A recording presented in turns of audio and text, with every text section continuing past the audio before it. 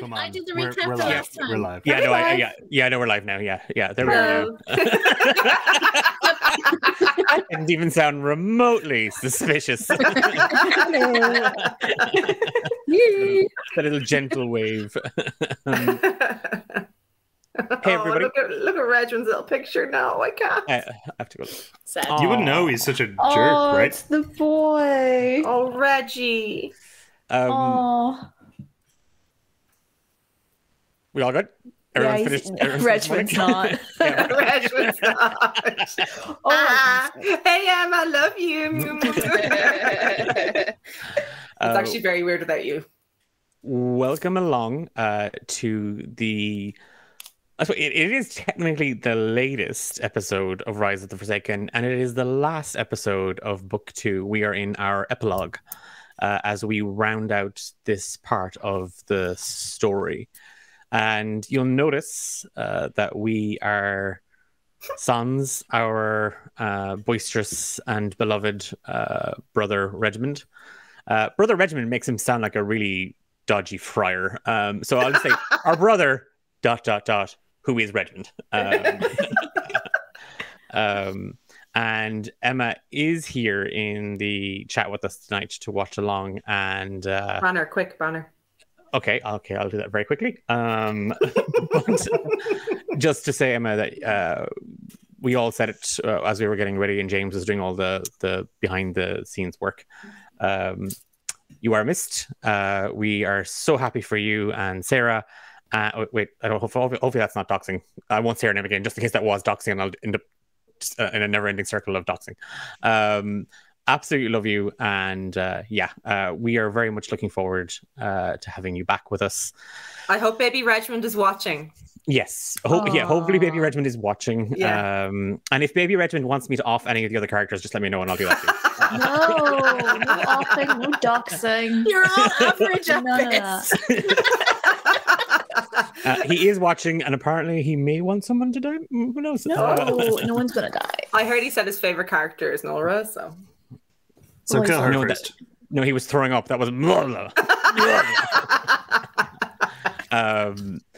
Okay. There's a couple of things we always do at the top of the show, and the first is to just briefly, if you're new here and this is your first time watching, welcome along. If it is your first time and you're in chat, do say hi. We are D8 Dungeon. We are a group of Irish tabletop role-playing game enthusiasts, hobbyists, and just general messers.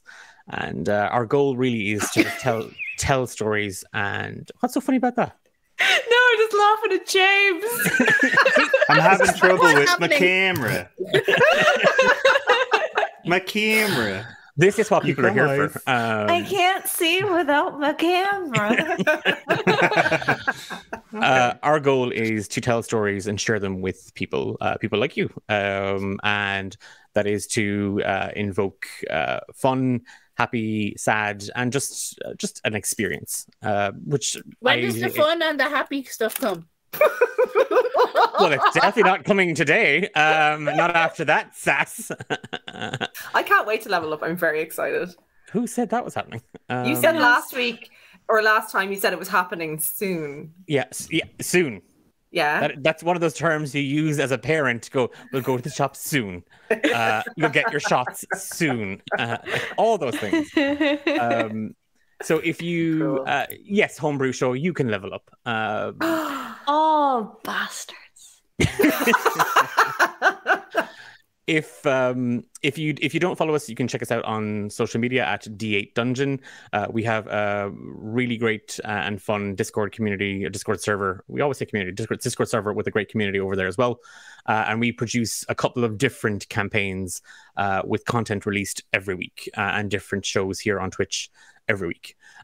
Full schedule is available over on our Twitter. You can see how we do. Some of the shows have wrapped up or are on a... Actually, all our shows are wrapping up. I planned that very badly. Okay, next time around, we'll space out the breaks. In which case, I won't get a break. But it'll be fine. You're not allowed to take breaks. Other thing to mention is we have an affiliate link with the Rook and the Raven. And if you are a player or a DM and you need a campaign planner or a journal to keep track of your player notes, then you can see, as expertly demonstrated there by Kat and Fiona. So level 5. I'm level 4. That says I'm level 55. That says level 55. That's my health. Was my health. I haven't updated it. I just need to rub that out. The notebooks are entirely customizable, or the journals are entirely customizable. And if you use the code D8 Dungeon at the checkout, you'll get 15% off your order. They ship from Ireland now as well. So if you are based in Ireland, the UK, or Europe, you'll get it that a little bit faster. Yay. And out of the 15%, we do receive a portion of those funds. So your sexy new campaign planner helps us create more content. So yeah, or pay artists or musicians to help us score things for the shows and stuff like that. So everything we make always goes back into the shows. So yeah, there's that. The other thing we do at the top of every show is, and just before it, we would often roll for a recap. But I think, do y'all want to do it? Do y'all want to do it? I think you should recap everything. I think Declan should recap, and then we all get inspiration. I think Emma should do it in the chat. I'm happy to roll for a recap if y'all want to roll for a recap. The inspiration might be useful. Just saying. But if not, then I will quickly summarize the events from chapter 18. I think you rolled so shit last time, Declan. You deserve the inspiration. I actually didn't swap out the dice, and you have reminded me. And I desperately hope I have dice at hand that I can reach. If you're automatically going to get inspiration for this, you have to keep the dice that you have. Look at him there with his pillbox of dice. I'm going to get me some sexy dice. I'll do a very quick recap, and we will dive straight into it. I have 2 sets of the same dice. That is bad money spending habits.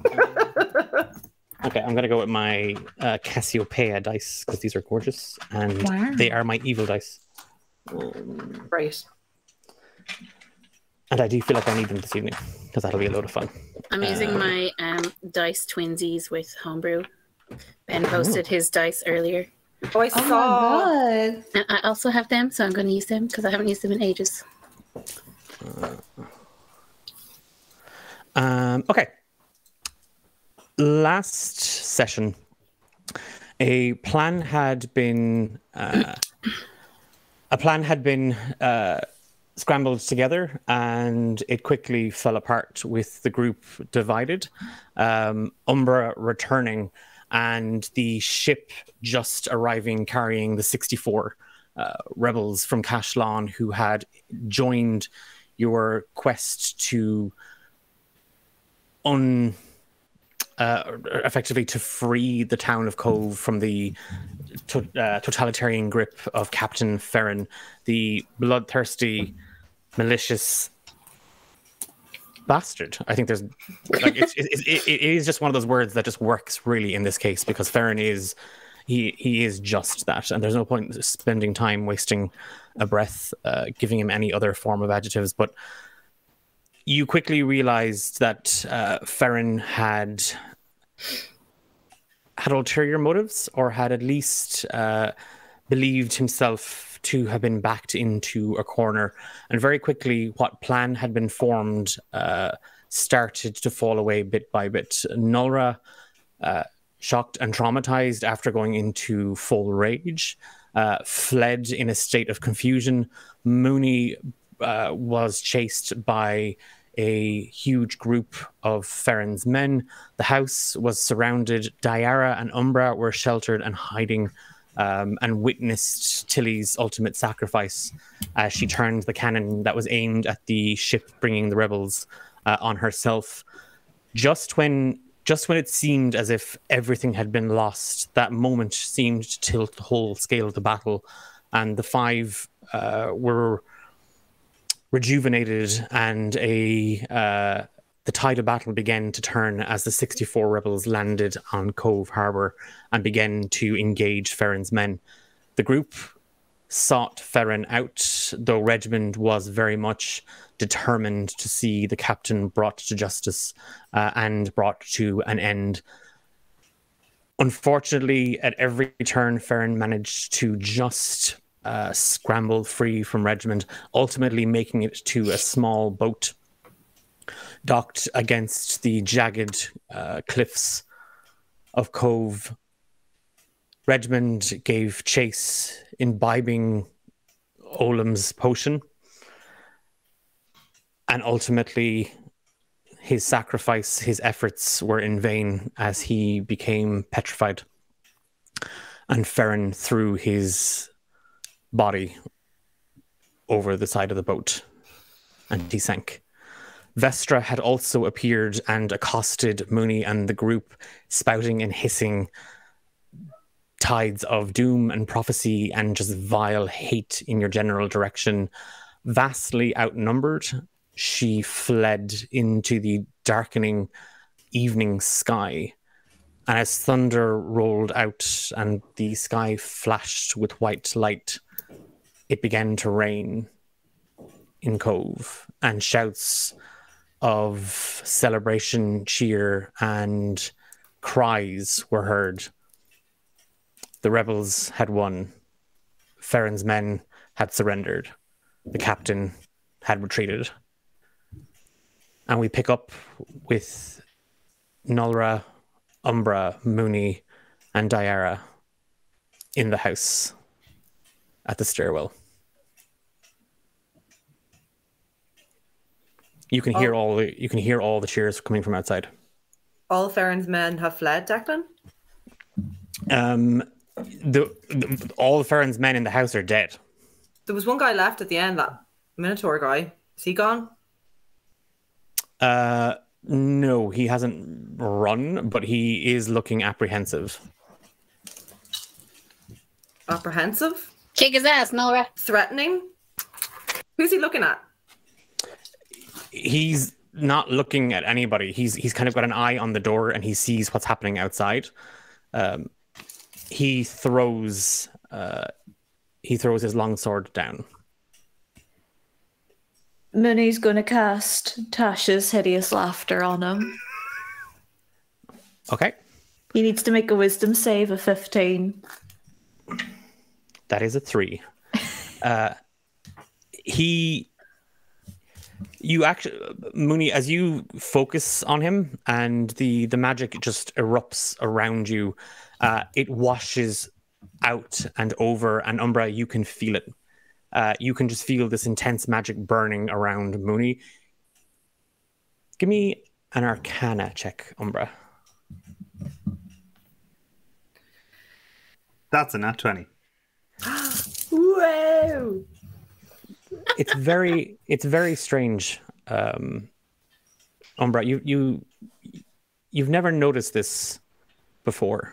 It's not something you'd ever even thought about or figured about Mooney. But since the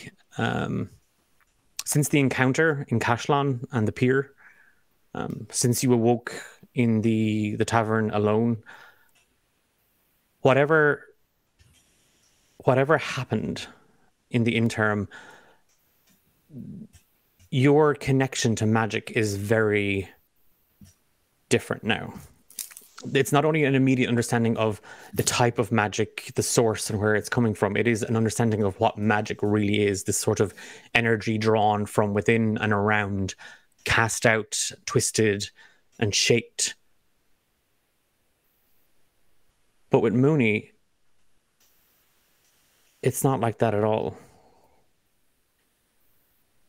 The magic didn't exist until Mooney thought about it.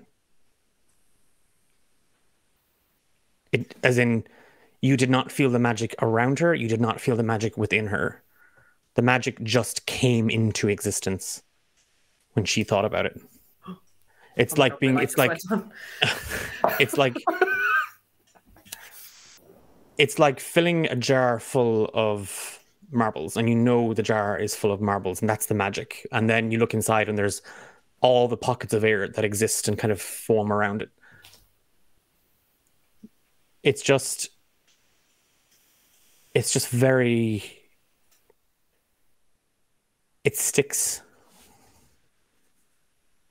And you're not From like a certain why. magical physics perspective, that's presumably deeply unnerving, right?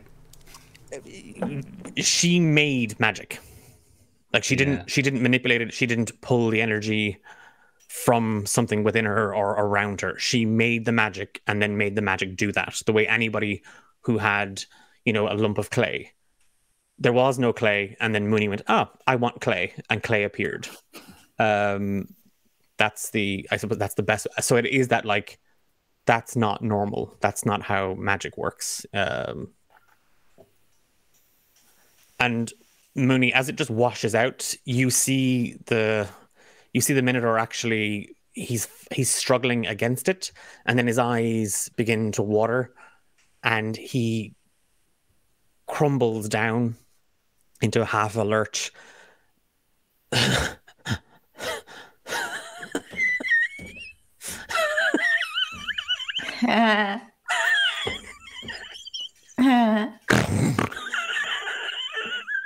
And he's down on his knees. Be better, but this is actually a little bit more creepier, isn't it? Umbra like casts an eye around the many corpses and this one laughing, half dead Minotaur. And it's like, yeah. Do you think it's just she'll let him run? Do you think that'd be less disturbing? I don't know. What's his whole deal? Oh, I just thought of something funny, and then he just started laughing a lot. Can you get him to fuck off, Mooney? Can you just tell him to go? I don't think I can. I think I could just, I could probably like make him really small, or I could make him invisible, or I could like bury him again. But I don't think I could get him to run away. No. The entire time he's looking up at the three of you as you discuss what to do with him, and he's just laughing. Like his eyes tell a very different story. His eyes are he's afraid, but he's just laughing. Do you think maybe we should tie him up? I would say tie him up, and it sounds like things have gone well out there, so we can just kind of let the villagers decide what to do with him once we find the villagers. Oh, we should probably go and find them. But you're looking well yourself. You're not dead anymore. Not dead. Yeah, he didn't tell me what happened.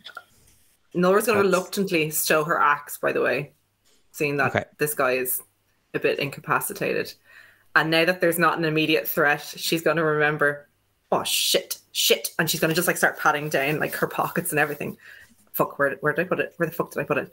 And she'll find Umbra's potion with the bit of material sticking out of it that hopefully stoppered it. Oh. And she's just going to shove it to him. There. That's your potion. I got it back. It's good. It's fine. It's fine. Yeah, no, he gingerly takes it and like goes to take her hand in his. As she hands it to him, realizes it's slick with blood and kind of withdraws. Like, yeah. Minnie gives him a big hug. He's all for it. He's all for it. Group hug. He's like, oh, okay, hold on. Actually, sorry. Reggie needs to be in the group hug. We do have to go get Reggie. Oh, and Brassica too? Do you not bring Brassica with you? Brassica didn't want to come the whole way, and I don't think that's a surprise to anyone. Oh, why? So no, Brassica's waiting where there's no immediate danger. I'm gonna run upstairs or run back in to where I last saw Regiment and see the dining room. See if I can find him. Regiment, come on now! It's all over. Where the fuck are you? Your voice just booms throughout the dining room, and you see that the doorway to the kitchen, or that the hallway towards the kitchen area, Nolra, there's scorch marks on the walls. The door frame has been hacked into bits, and there's a small pool of blood on the ground. She'll kind of go a bit on alert and call back to the others, get in here and now. And she's not going to wait for them. She's going to continue down that corridor and see, hand on her great axe and see what she can find. Give me an investigation check. Oh, wow, my strong suit. What's everybody else doing? The cheering outside is getting louder. Ooh. Diara's just gonna kind of walk to the door that Nolra's at and just start casting message in all directions in the hopes that she'll hit Reggie. And just be like, come on, Stumpy. I got an 18. Diara, as you approach the doorway inside, you see Nolra, and she's looking at everything. Her eyes track the wall, the ground, the ceiling, the small doorway into the kitchenette and kitchen area beyond. You just brace yourself against the door frame and you pull the magic up, and there's like a half a smothered like laugh. Like it's that thing of, you're happy, it's over, this is done, this is finished, you're exhausted, you've survived, you've made it. And you reach out to Regmund. There's either he's too far or what, but your voice casts outwards, and Umbra, you feel it. You feel that energy. It is a wave that just rises, ripples, and rolls out of Diara. You can almost hear the words she says as the magic is conjured up around her and just expelled outwards. And the wave rises, crests, and falls. And the magic dissipates, never hitting its target. She kind of looks a little worried over her shoulder at Umbra, and then turns to Nolra and says, how long ago did you see him? Like, how far could he have gotten? And she's going to stand there and realize that she doesn't know, and she doesn't know why she doesn't know. And she'll just turn to Diara and say, he was here. He went after Farron. I don't know how long, Diara. I was down with Mooney, and I should have come back for him. If he went after Farron, we should probably chase after him. It's fine. Look, hang on. It's fine. I can track him down. He's Umbra is kind of hurriedly. I can. Give me a second. He kind of just peeks. Is this right? That's not really Umbra. Umbra, is that you? That's not him. He's really shit at tracking. Are we sure it's him? Okay, or I won't. So that's fine too. Come on, don't be so touchy. Can I notice if he has still his jewellery on the hand that Regmund put it on? Yeah, only because you were there when Regmund did it. He hasn't. Umbra hasn't seemed to have noticed it at all, but the jewellery is still swapped on his hands. Nora will snort and realise that is her brother. And I'm okay. Then you track him. Go on. I'm watching. Mm-hmm. Umbra casts detect object, looking for. Umbra's like, what would he have on him? He might have done away with the hand axes. He might have chucked the hand axes. He probably had his potion. His potion. You can look for that. The beads in his beard. Yeah. His axe. No, he never let go of his axe. He always had that on him. Okay. You can look for his shoes. No, they're disgusting. No, but he never takes them off. I know, that's the problem. He is going to look for his axe. Only because he himself has lost a potion, so he's not 100% certain as to the reliability of that one. So he's gonna detect object or locate object on his Regimund's great axe. If it's within 1,000 feet of him, he senses the direction. If it's in motion, he knows the direction of the movement. So wait, if it's within 1,000 feet, you know, and if it's moving, he knows the direction it's in, and if it's moving, he knows where it's going. Essentially, once it's within that 1,000 feet. It's that, when you're holding on to something like a tiny piece of thread that you're trying to effectively thread through the eye of a needle, and you're being really, really delicate, and it's hard to hold on to. You reach out, focusing on Regiment's great axe. It is as much as part of him as his beard is, as his witty repartee is, as his mason jar collection is.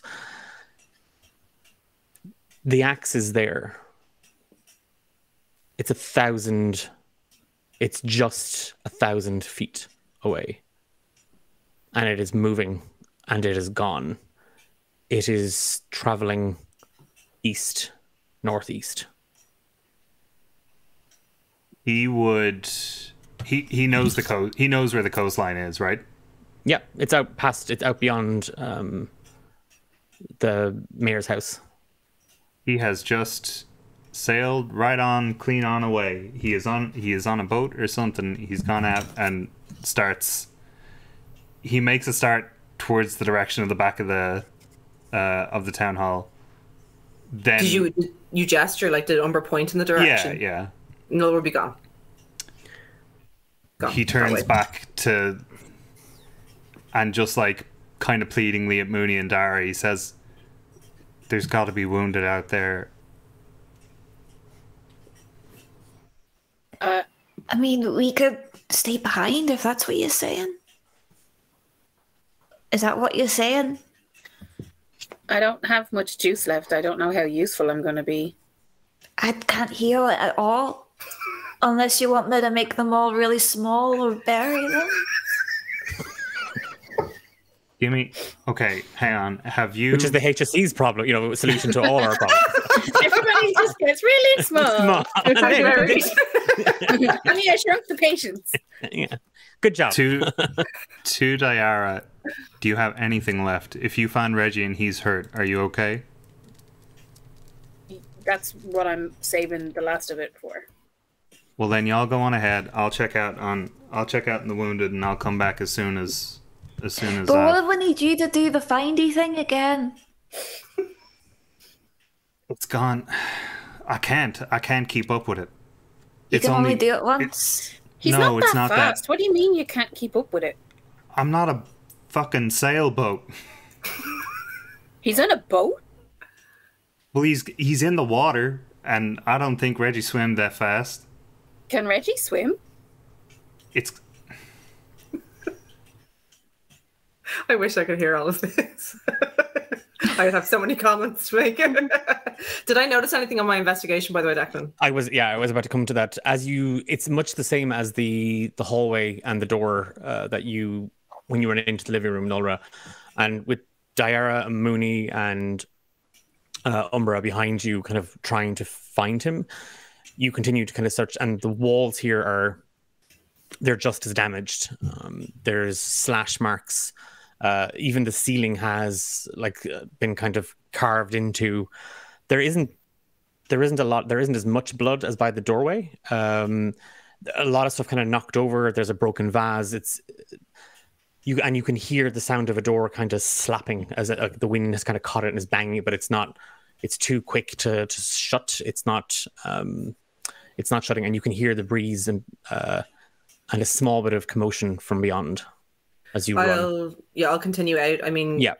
I heard Umber say that he's on a boat, so I'm making a beeline for the coast. Yeah. On that, actually, would he have got a sense? He probably, if he knows the direction it's moving in and it's leaving his range, then did he get an idea of the speed? Would he know to assume he's on a boat? It is, because it was that thing of the axe is there and it's gone. It moved out of. It is moving quickly. Versus Regman's swimming speed, he's probably on a boat. You just saw the comment as well, Irish. Radius Illness said, It was always his fate to eventually turn into a stone mason jar. Phenom.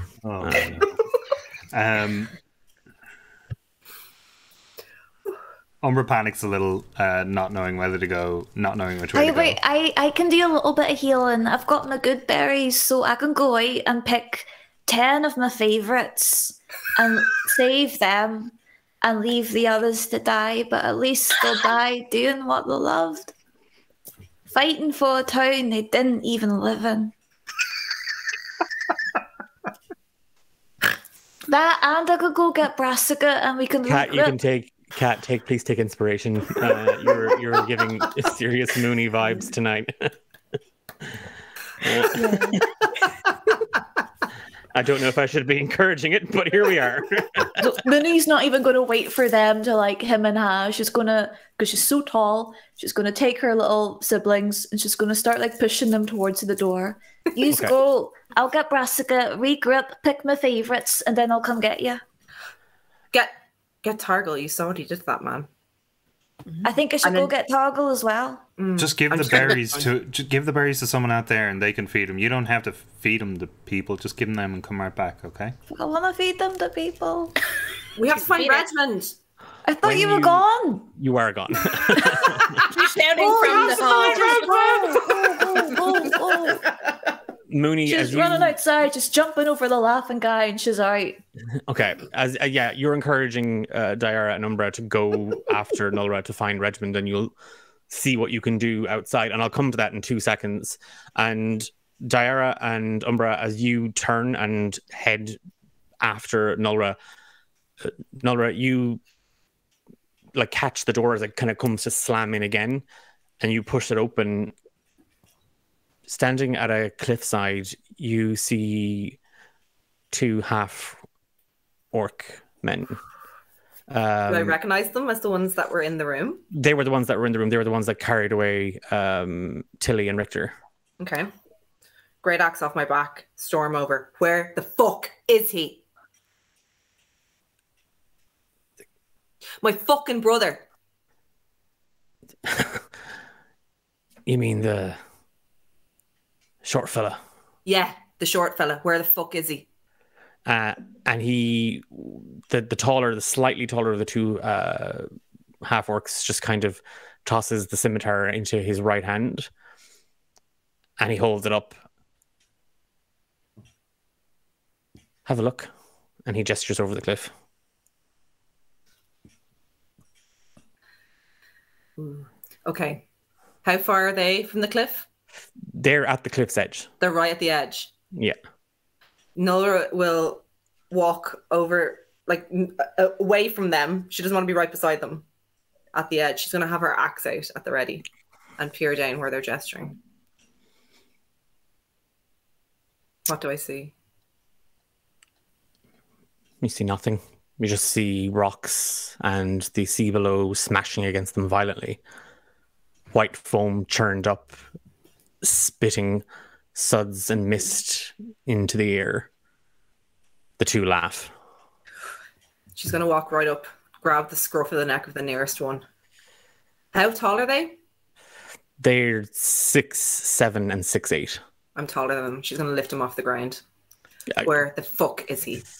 Give me an athletics check. Gladly. You'll be rolling this opposed. Am I still considered to be in rage? No, I think you dropped it. I don't think I did. You didn't take any damage. Didn't you? Damage? I took damage. No, I'll drop it. No, I'll drop it. Let me just do a straight roll. because you've been fairly chatty for someone who's in a rage. Well, I got 19, so suck on it. Okay. But that still beats my 14. So you grab they're identical. They're identical twins, bar that 1 inch difference in their height. And I had to stress that because I literally saw Eilish's face. You grab the shorter of the 2 by the scruff of his coat, and you haul him up. Now you haven't got him, like, he's not dangling off the ground, like, but he's tippy toes are kind of scraping against it. Oh, you're just as stupid as your brother is, love. And the other fella, he's gonna try and stab you. A little giggle from you fucker. Not really, because that was crap. That was a 6 to hit you. He, again, it's that he does lunge with the scimitar to kind of take a swipe, and when he does, he almost catches his brother. So he's a little less confident.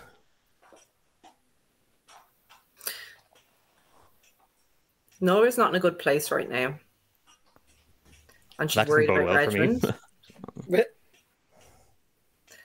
She's going to toss the guy she's holding over the cliff. Okay. Again, athletics check, and I'm going to be rolling a strength just to see he can hold on, like his arms aren't bound. 22. +0 to strength. These lads are all talk. So that is an 11. Bye. Okay, I'll just roll the damage then. Okay. Oh, fuck. I don't think I have got that much left. No. As the taller took a swipe at you and the other one kind of half spits a smothered laugh, confident that you're not going to, you turn, and with your full motion, Umbra and Diara, you just see Nulra half turn her body, and she lets go of a young half-orc man, and he plummets to his death over the cliff. There's a scream that just rises up and is drowned out by the crashing waves below. Nora, what are you doing? I'm just going to turn to the brother and say, feel like talking now? No, he does not. And that is an 18 to hit. Yes. Take 6 slashing damage. Okay. As he brings the scimitar up and he just claws at you with it. Are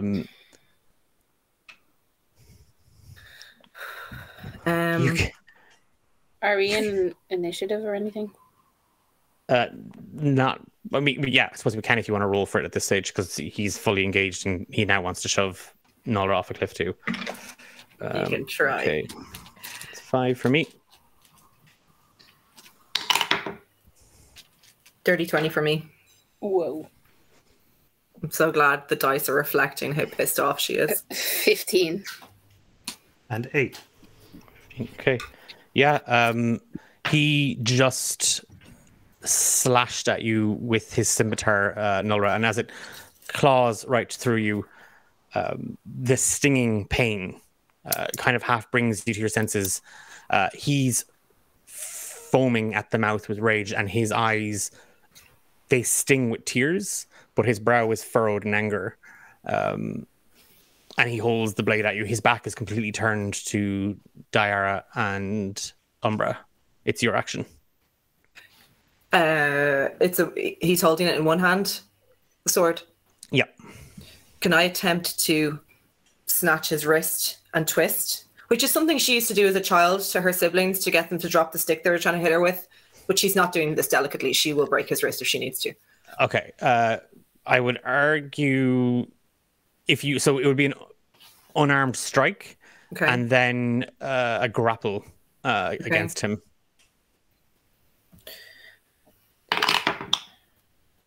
18 to hit. That'll do that. You lunge at him, and as you do, you just grab his wrist. You squeeze, and he winces in pain. The scimitar flails in his hand. He's still struggling to hold on to it. Give me another athletics check, and he'll be making a strength saving throw. Oh, for the love of God, I shouldn't. Dirty 20. Oh, that's a nat 1. You literally break his wrist as you twist. It's a full motion, and again, Umbra and Diara, you see it. Nulra grabs this man, turns his arm in a way that an arm shouldn't move. He's down on his knees. He cries in pain as there's a crunching of bone, and the scimitar falls to the ground with a ring. Now, one last fucking prick. Where's my brother? Farron. Farron's got him. Where the fuck is Farron? Halfway out to fucking sea, you stupid bitch. And he spits back up at you. Can I, while still holding him, can I like look out at the horizon and see if I can spot a ship or a boat or anything? Give me a perception check, Diara. Do we hear that? Yeah. 19. Yeah, Diara's just going to run to the edge of the cliff and start shouting for Reggie. Okay, Umbra. Umbra's going to walk over to the edge of the cliff and look to see the other half-orc that was dropped. He's lying broken against rocks. He's half caught between two large jagged pieces, and the tide is like, it's that thing of the tide lifting him a little bit and pulling him out, but he's snagged where he is. His arm is twisted and his leg is twisted in very unnatural ways. I don't know if he's dead or just dying. He doesn't even, like, he's not crying out in pain. His arm, he doesn't seem to be flailing or struggling. From up here, you can't tell if he's dying, but he's not. His body's not moving.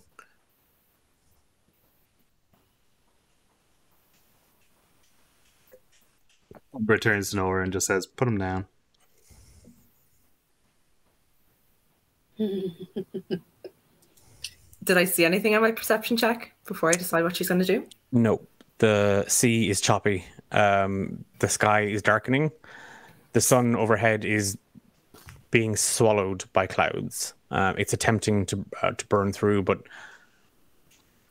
no. She's no patience left. Family reunion, and she'll chuck this guy over the cliff as well. Okay. You're going to make this attempt. Neither Diara or Umbra did anything that would warrant an action, as far as I'm concerned. Are either of you going to attempt to prevent the needless murder of a very handsome half-orc? Needless? Where's my fucking brother? I don't care how handsome he is. He's on a cruise. Playing shuffleboard.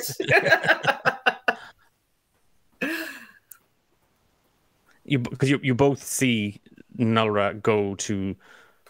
I mean, she's not even making it, like, she's not even trying to hide it. She's dragged this guy up onto his feet and is going to shove him off a cliff. Yeah. Diara's going to use thaumaturgy to make her voice louder than the noise of the waves and say, "Nora, we're not murderers. We're not like them."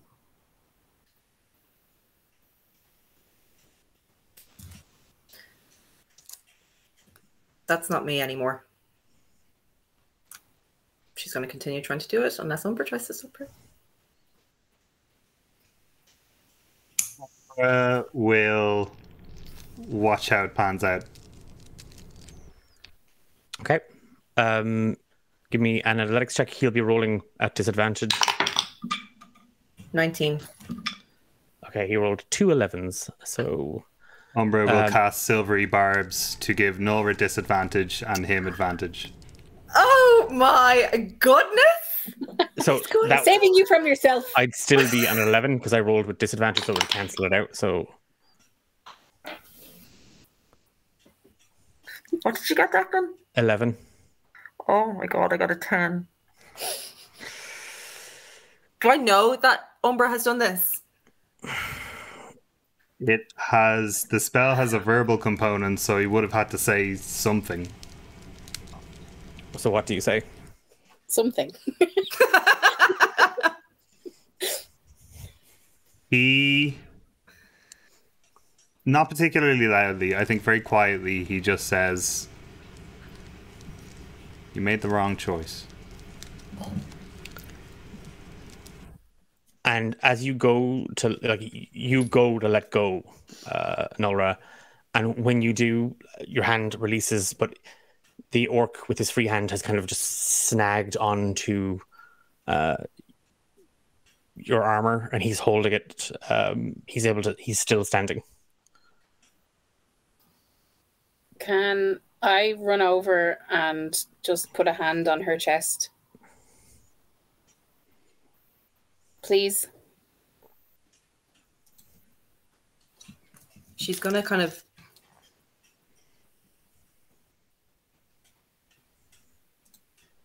She's going to just bat away angry tears.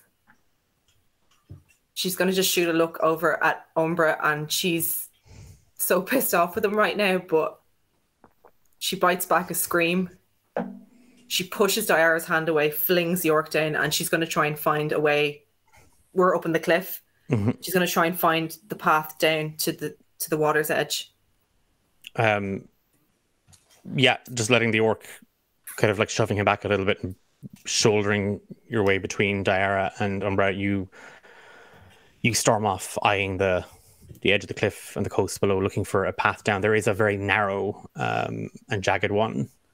We'll go for that. Okay. While Umbra and Diara, you stand there, like the half-orc kind of looks at the both of you. And he's now sought, like the tears that were in his eyes, they're now running down his face. And he looks down at the dead man below.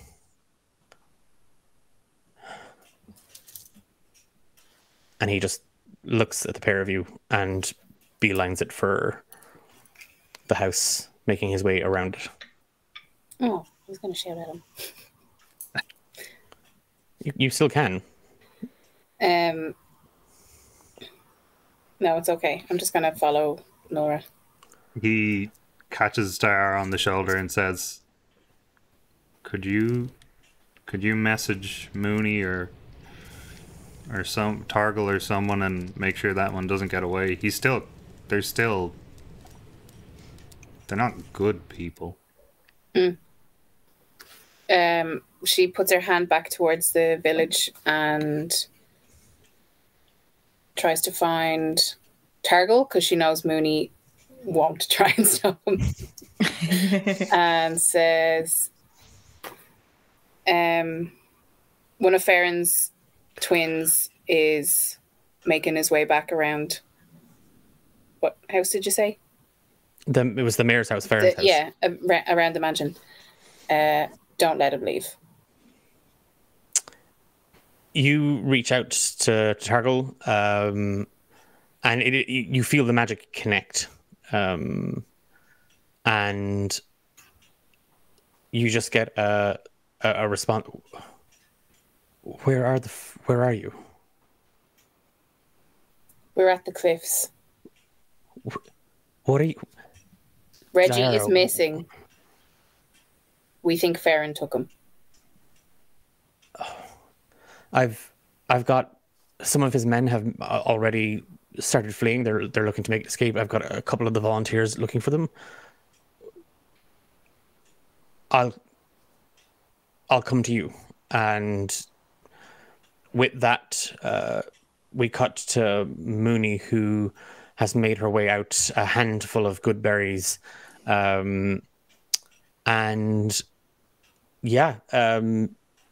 Outside, Mooney, you do see there are several of Farron's men scrambling out of the gates and over walls looking to flee, and they are being chased by smaller little groups of the volunteers and the rebels. In the square, you see Targle and a handful of the volunteers, including Marlon, they seem to be taking care of the injured and accounting for the missing. I will run over to Marlon and Targle with my little hand of 10 good berries. Do you need any help? Marlon kind of looks up at you, and Targal just kind of takes a step towards you. Moni, glad you're all right. Are the rest okay? Yeah, everyone's grand. They've just kind of lost sight of Richmond. We think that he ran after Farron, so we were just trying to catch up with him. I think he might be on a boat. Oh, that would explain why my men haven't been able to find him. The others are safe, they're not injured? No, they're fine. I think so. But do you know where all the townspeople are? A couple of Farron's men have told us that as a possible escape plan, Farron had set up a prison in a cave and a secondary cannon aimed to take the roof out and bury the townspeople in it. Oh, that's not good. It's fortunate that we were able to overrun them. Do we know where the caves are? We should probably go and get them all out. I've sent a group to deal with it.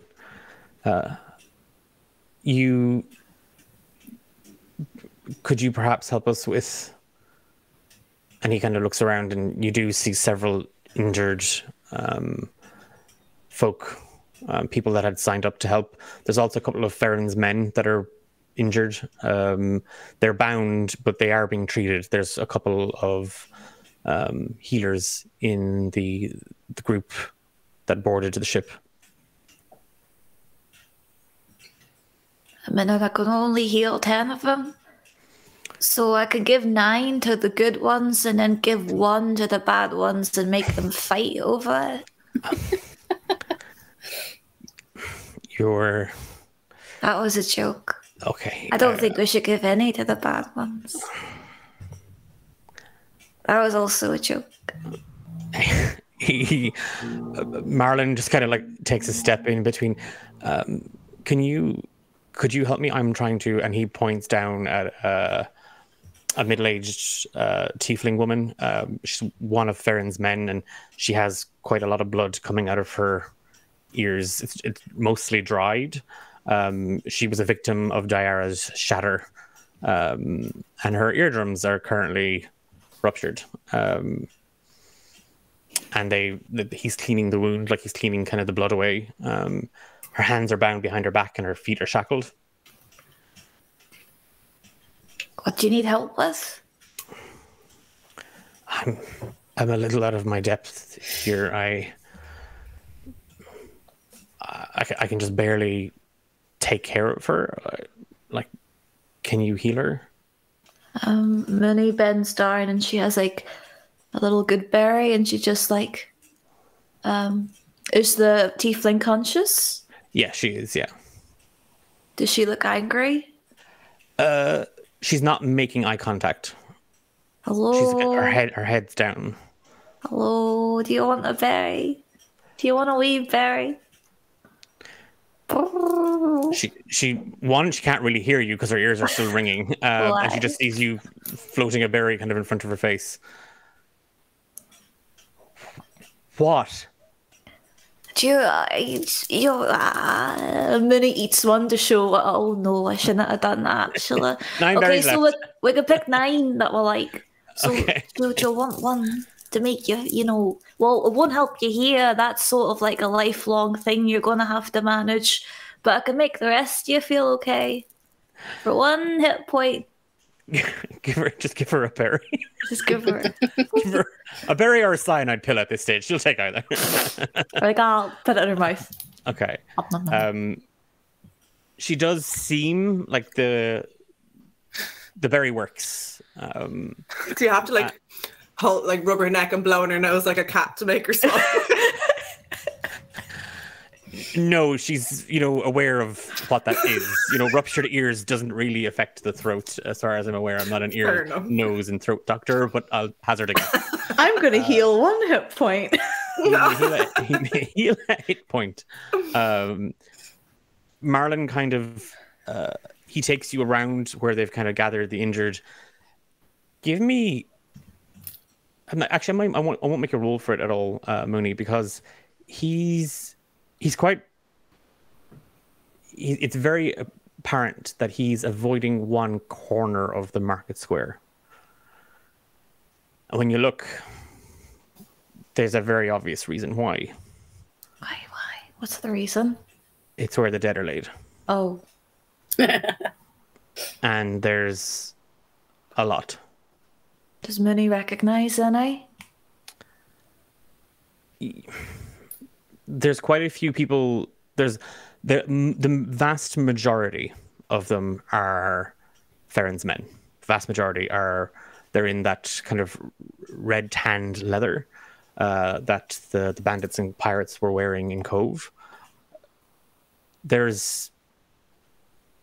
Are you going over to like inspect? Oh God, no. She's just like looking over her shoulder. Minnie's gonna use all charges of her good berry.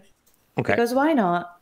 So she's just got like her little dress holding it out like a little apron, and she's got about 28 good berries in there. You're like Oprah. Okay. You get a berry. You get a berry. You get a berry. You get a berry. I get a berry. 1 for you, 2 for me. 1 for you. So you're just healing a load of people as you kind of... Yeah, just like going around, berry. Okay. Everybody is kind of grateful for it.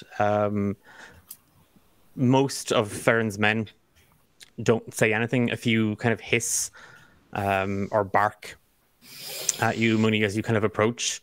But a soldier standing nearby kind of gives you an assurance, and they're quick to quieten down at that point. As you kind of maneuver around the square here, it becomes it looks, you've been casting kind of an eye over your shoulder. About 18 of the rebels died in the attack on Cove. So just a little over kind of maybe a third of what had signed up, or around a third of what had signed up had fallen and given their lives to the rebellion in Cove. And as you, again, keeping your back to it, and Marlon is kind of doing the same, you come to a part of the square and you can hear something. You can hear a very soft scratching and a whimper. Minnie's going to investigate. Is it an animal noise? You see Seamus. Oh! She's going to run over. He's scratching at the ground.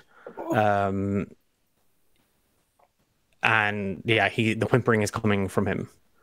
Seamus, are you okay? I didn't know you were here. He's not responding. She's gonna see what he's digging at. He's pawing at something. He's scratching at rubble, and he's scratching at seared earth. Minnie's going to she's just going to try and help him dig it all out.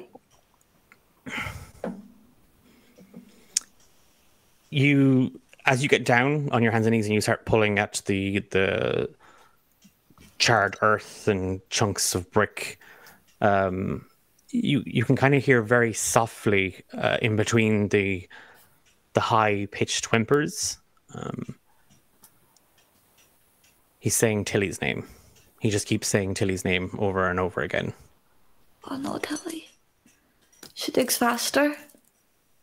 The berries are just scattered everywhere at this point. There's... As you dig, you don't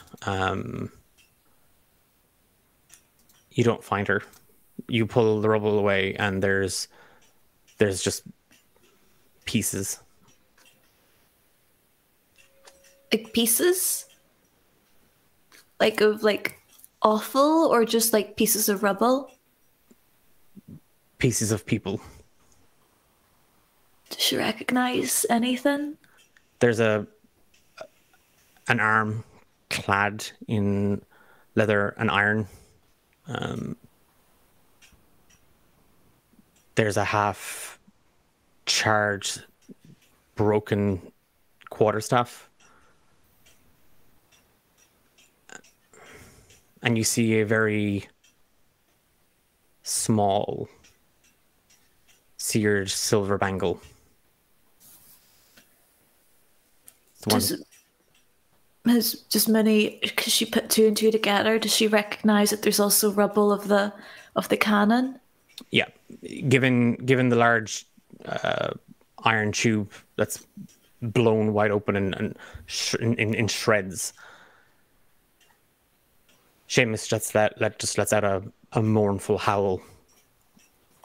Minnie just grabs the little, not grabs, but just, reaches out for the bangle, and she just starts crying. She just gives Seamus a wee hug. I'm so sorry, Seamus. She's not here. She's not here. So she's somewhere else then? Aye. But where she's gone, I don't think we can go.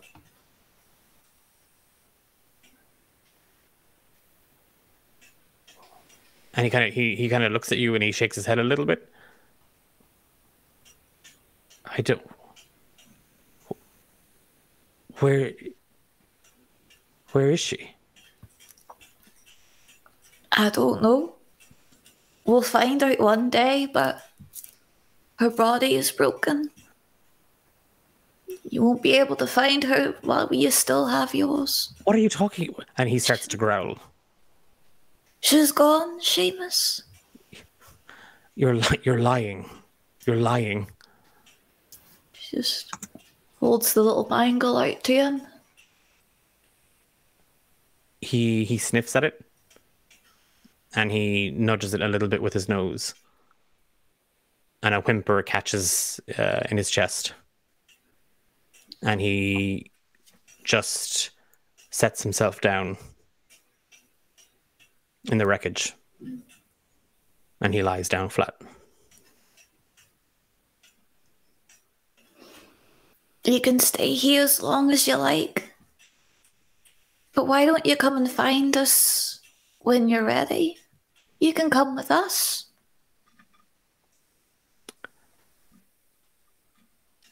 I'm going to wait for Tilly. Don't wait too long. Just gives him a little scratch behind the ear. He doesn't respond. Oh.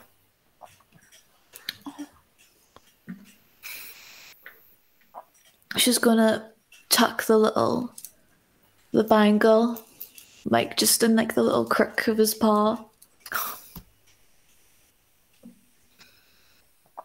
You come and find us, okay? He nudges it again with his nose, and he knocks it away towards you. Oh. Do you not want to keep it? It smells like her. Don't need it. She's coming back.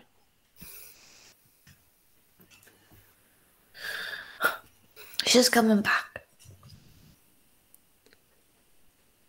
As you, Targle you see Targle stand in the square a little bit, Mooney, and he looks around and his eyes makes contact with you, and he just gives you a signal. He points back at the house. And as you turn in the direction, sprinting is a very strong word. Running rather energetically through the gates. You see the curvaceous form and the jet black fur, the white striped muzzle of Brassica bounding straight towards you. Minnie gives Seamus one wee last look, and she still like fiddling with the bracelet in her hand, and she just slowly makes her way over to Brassica. She gets down on her hunches to gather him up if he is so inclined. Brassica, is it? Oh, he full on, like, he comes, like, bounding into your arms. Like, he kind of half hops straight up, and he buries himself into you. She just cradles him.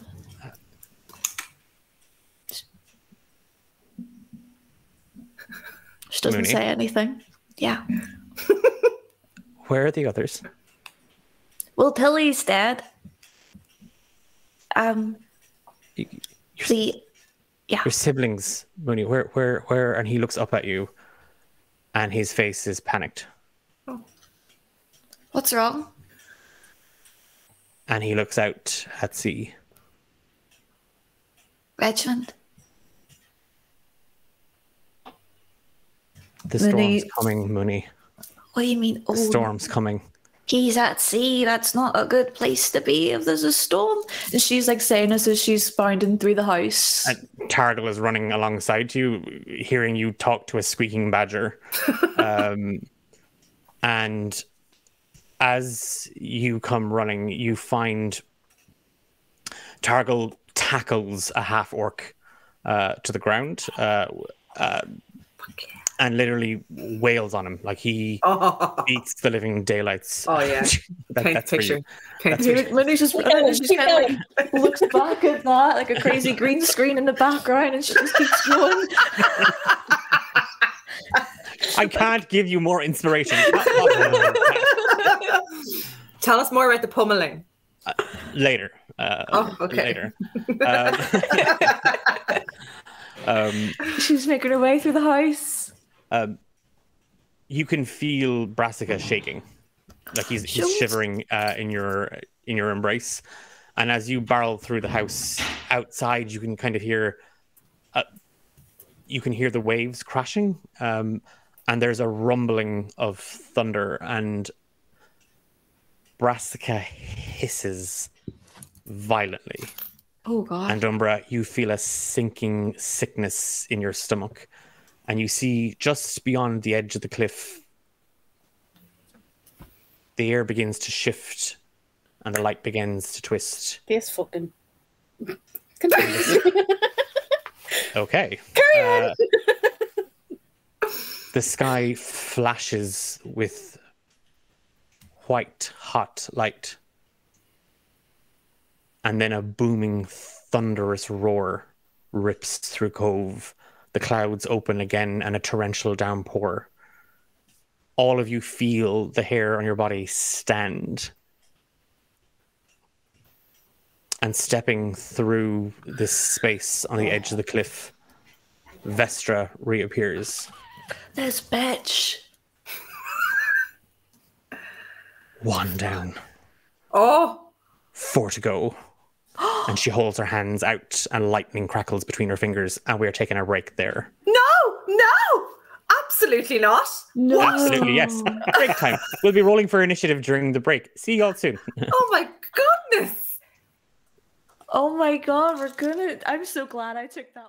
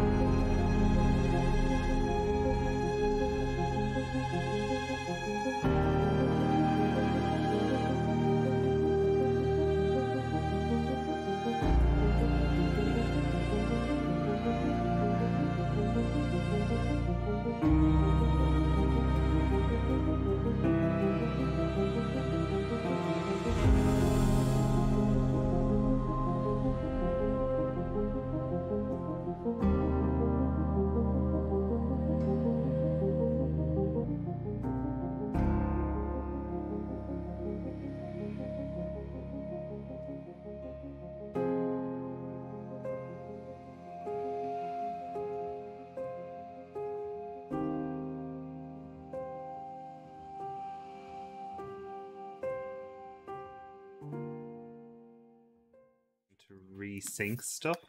I'm deleting. We're back on, by the way. Regent. Oh, we're back on. Okay. Hello, everybody. Hello. Sorry. It was Hi. automatically Hello. timed. I'm sorry. I've just frightened Fiona's everyone. back. Yeah, to be fair, you did. You actually scared the crap out of us. I was like, oh god. I was letting the cat in. Sorry, there's that needed to be a 15-minute. We all need to take a little bit of a decompression. Welcome back. I hope you had a chance to stretch, hydrate, take a bit of a bio break.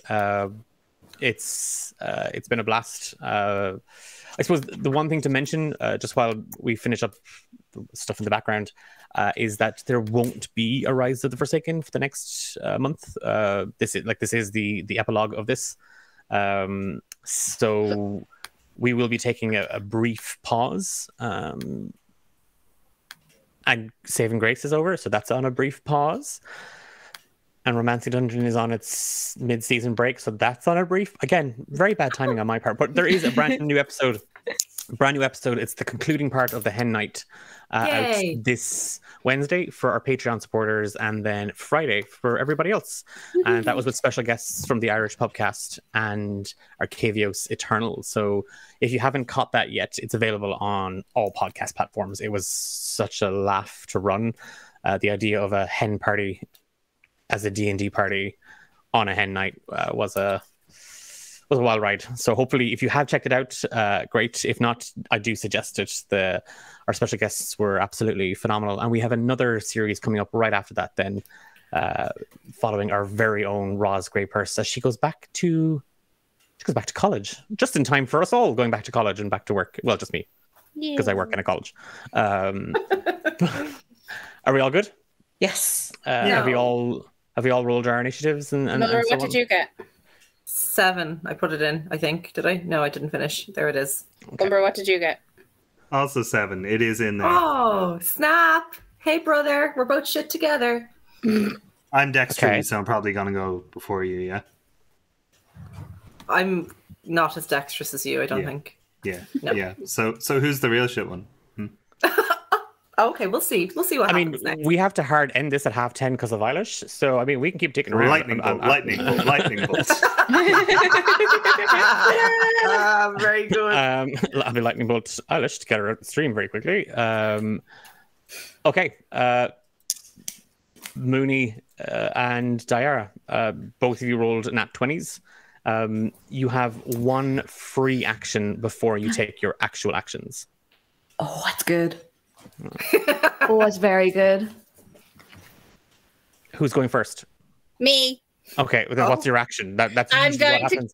I'm going to cast Bane on Vestra. Bane.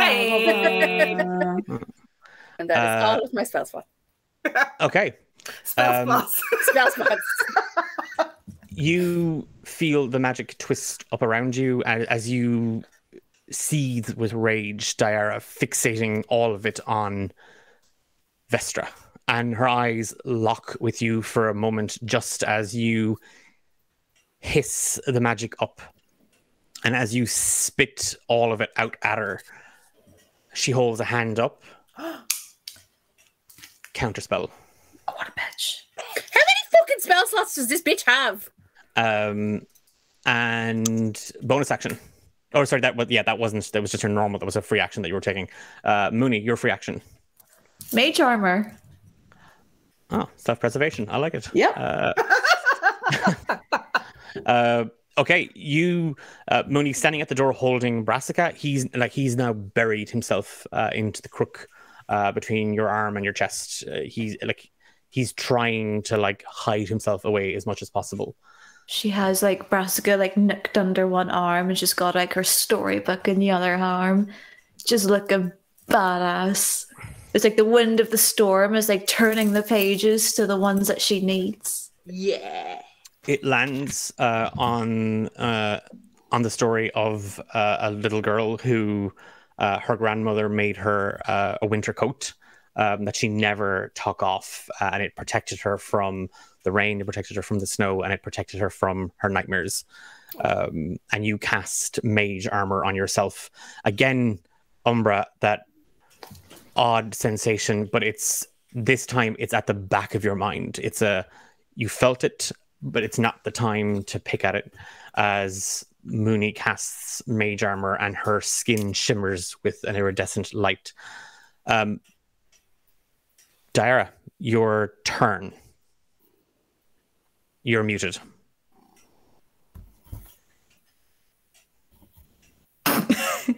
Still muted. I'll just go to Mooney. Mooney, your turn. Haha, you get wrecked. Right. Oh, I feel like I should. You know what? No, I've had enough. I've had enough of this woman. Yay! I'm going to use my last second level spell slot, and I'm going to cast Maximilian's Earthen Grasp and get my little badger paw made up from the sides of the cliff and just try to Hulk smash her. And she needs to make a strength save of, oh, let me just double check this here. Yep, she has to make a strength saving throw. Okay. So it's her strength is -1. That is a 17. Oh, fuck's sake. Field save. Nope. She doesn't take half damage. She doesn't take anything. But my paw is there. I've got my paw ready. It's still, so you can hold it. Yeah, like it's concentration. So all of you just hear this gravelly, tearing, earthen sound just as it rumbles and tears itself.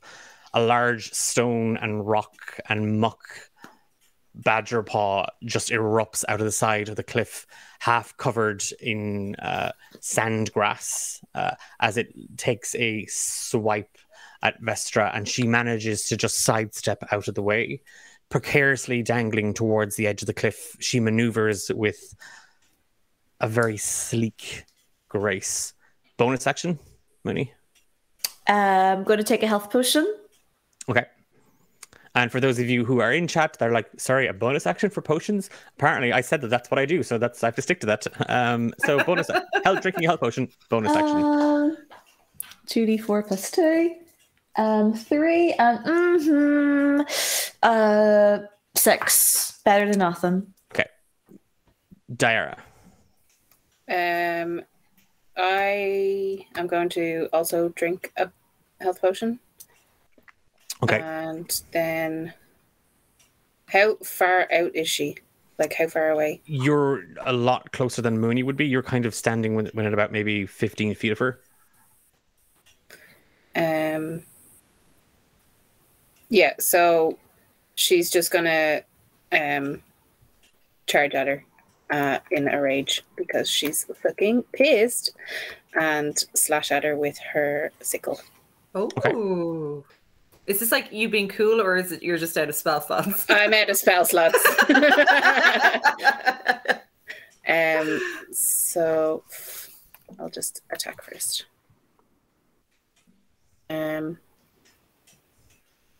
Wow, 13. Doesn't hit, I'm afraid. You lunge, running right at her, Daira. You just slash with the sickle, and you catch a couple of her hairs, and they're caught in a wind that seems to billow around her, and they dance and toss in the breeze and the wind and out to sea.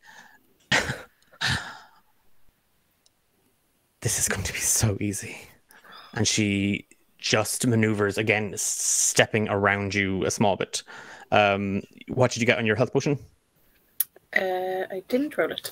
I'll roll it and then you can come back to me. Yep, perfect. As she says this, as she looks you straight in the eyes, Daira, kind of half smothering a laughter, she takes a step backwards over the cliff's edge and falls straight back. Like, on purpose or by accident? Nope, on purpose. Yeah, Daira's just gonna watch her. She plummets back, and just this plume of white and grey hair is tossed up around her. The edges of her skirt fly up, And she looks back, and her eyes are on you, and she smiles a wicked smile as she points a hand straight up, and her whole body rises. She casts Fly on herself. Oh my god! What a show off! And she moves straight up. I got 9. Okay, recover 9 health points. And as she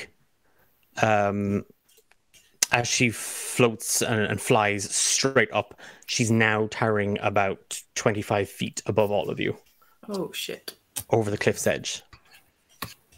Oh, she's out like over the sea, is she? She's put about maybe 5 feet away from. She's about 5 feet from the cliff's edge, and 25 feet up in the air. It is Nolra? Yeah. No, Umbra. No, Umbra. Yeah, Umbra first, sorry. So Nolra was a bit ahead of us. Where is she in relation to the rest of us now? Nolra had stormed, pardon the pun, down the side of the cliff. She's about 35 feet away. Okay, but she has copped anyway. Yes. Yeah, she heard Vestra and is staring very angrily at her, and you just watched as Diara slashed at her with a sickle, and Vestra plummeted over the edge of the cliff and then shot straight back up. Show off. Okay. I like a bit of pizzazz in my villains. Wasting of a spell slot, but sure. It looked cool. Well, this could potentially be a waste of a spell slot, but Umbra's going to attempt to cast Hold Person on her. Okay. That is a DC 13 Wisdom save. Save. Okay. I have +1 to Wisdom saves. That's a 10. Nope, she fails. She plummets from the sky. She's paralyzed. You reach out, Umbra, fixating on her and feeling the energy just swelling all around her. You know straight away that it's transmutation magic she has cast. And as she floats directly above all of you, cackling away to herself hysterically, you focus on the magic, and that's your way in, and you twist it, and that energy becomes binds that wrap and link around her, and you just see a look on her face as she shoots you this absolute look of horror. And she falls. She just falls and starts screaming. And you just hear her cry out, "Argoyle." Oh, fuck. And the sky roars once more with thunder. And standing 4 inches from you, Diara. Oh, shit. This large suit of armor appears, turns and reaches out for her. He's literally going to use his reaction to try and save her. I'm going to roll that. Okay, will someone just roll a d20 for me, and you're trying to beat a 14, just so it's... I got 18. Okay. He reaches out to grab her, as in like catch her. Instead of like doing the whole like, oh, she falls into his arms, he actually snags her. He grabs her by the wrist, and her whole arm, there's a crack as her arm dislocates. Like there's a popping sound. She lets out a shriek of pain, and she takes a full 11 damage. Nope, wrong way. Standing right in front of you, there is a suit of armor, Diara. It is as black as the rocks of the cliff, there is an intense energy radiating from it. You can just hear a guttural, agonizing, wheezing sound coming from inside it. And somewhere inside the helm, you feel eyes watching you. Oh. Is it reminiscent of Baru? Is it like the same sort of being? You can't help but see Baru.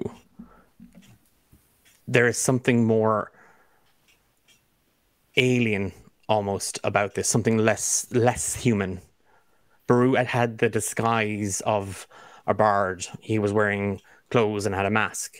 This thing isn't pretending to be anything other than this arcane machine. Is it the same one that was in Cashlon? I know Mooney didn't see him. Mooney was the only one that didn't see him, I don't think, was it? Yeah, Mooney was the only one who didn't see him. Yeah, you see all. Yeah, it's the exact same one. Okay. Bonus action, Umbra. Actions really. There is one question. Would Umbra be able to put together from his experience with Baru as to whether they constitute undead? I don't think they do. I think they just... But I remember there was a kind of a putrefying stuff in them.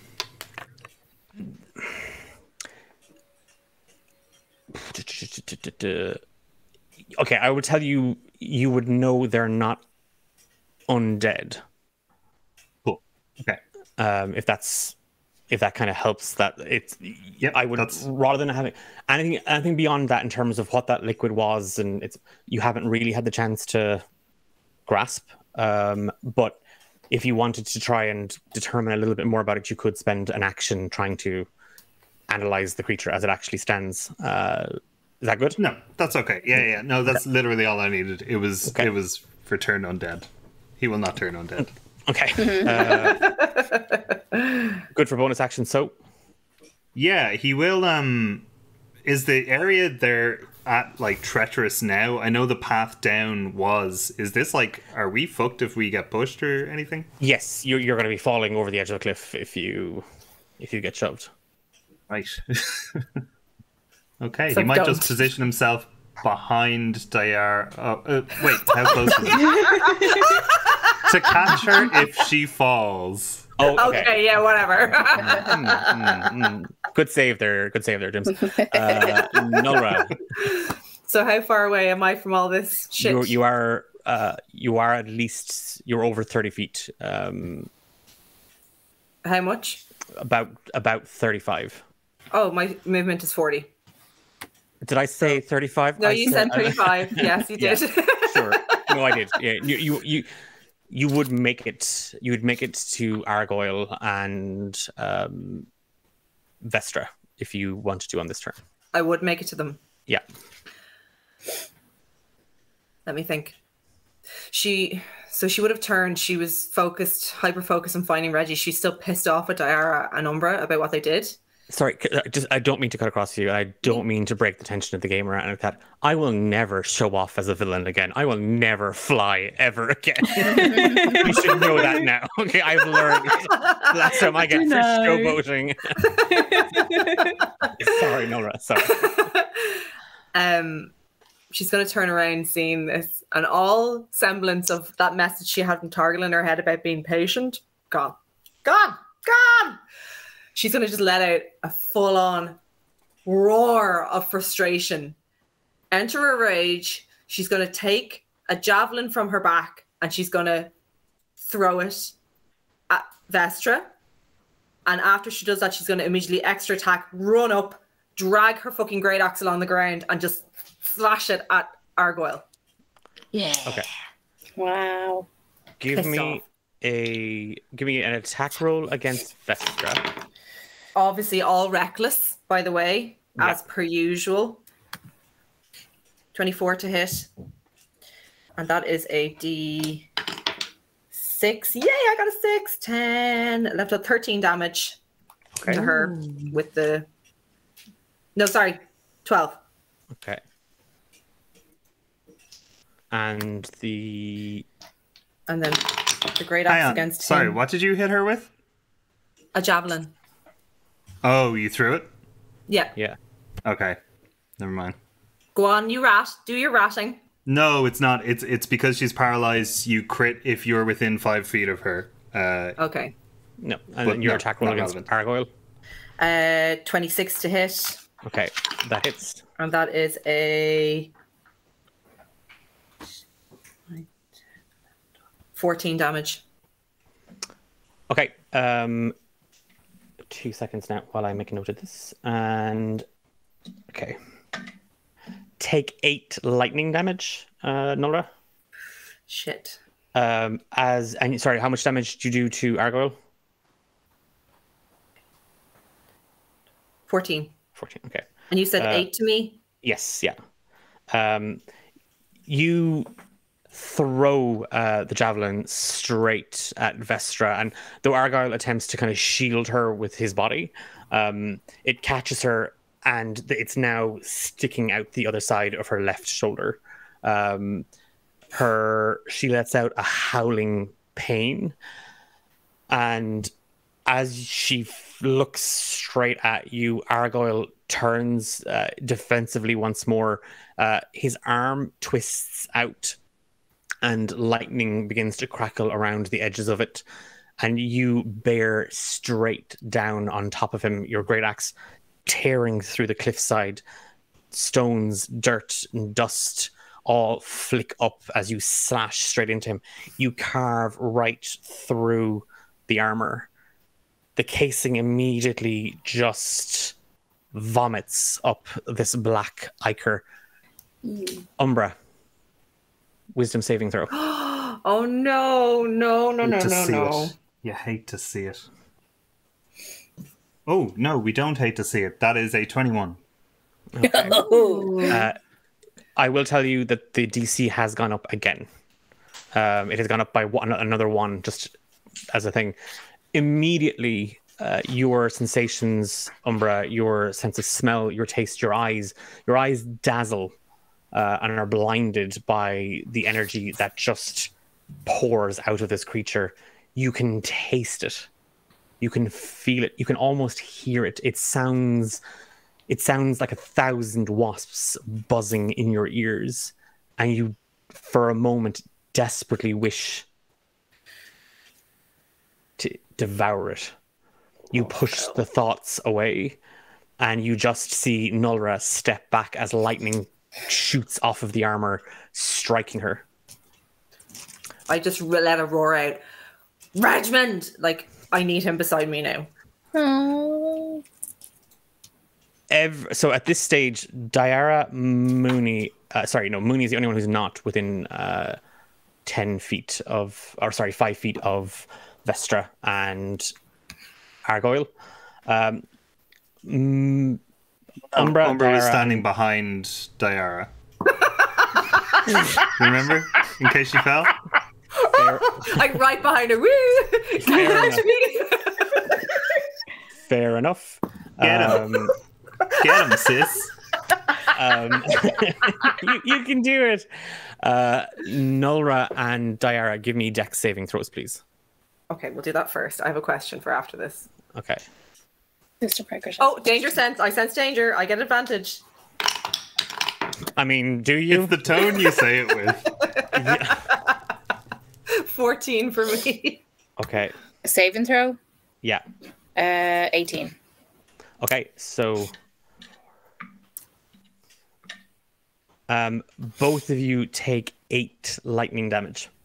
Mentor. Yeah. I know Nulla's going through some stuff right now, but do her ancestral protectors still come into play here? No. Read the fine print when I tell you you don't have ancestors or a connection to them. Just ask. How much damage did you say? 8 lightning damage. Not that damage. As the two, and you can see it, Umbra, from where you are standing just behind Diara. The armor crackles. Like, you can actually see the plates of armor actually vibrate a little bit. A pulse of electrical energy just erupts out of the armor, striking Diara and Nolra. Oh, that was him. I thought it was her. No, that was him. And as he does, as this happens, he holds one hand straight up above his head, the other hand still wrapped, and his body is now turned defensively, protecting Vestra. He holds a hand straight up. He is struck by lightning, but he holds the energy in his hand, and he lunges straight out at you, Nolra, with it, as he goes to stab you with a lightning spear. He gets advantage, by the way. Yep. Oh, don't worry, I didn't forget. Okay, that's a nat 20. Oh, it's 2 nat 20s. Nat 20s! Fuck off! So we'll be doubling the old damage on that. What kind of damage is it?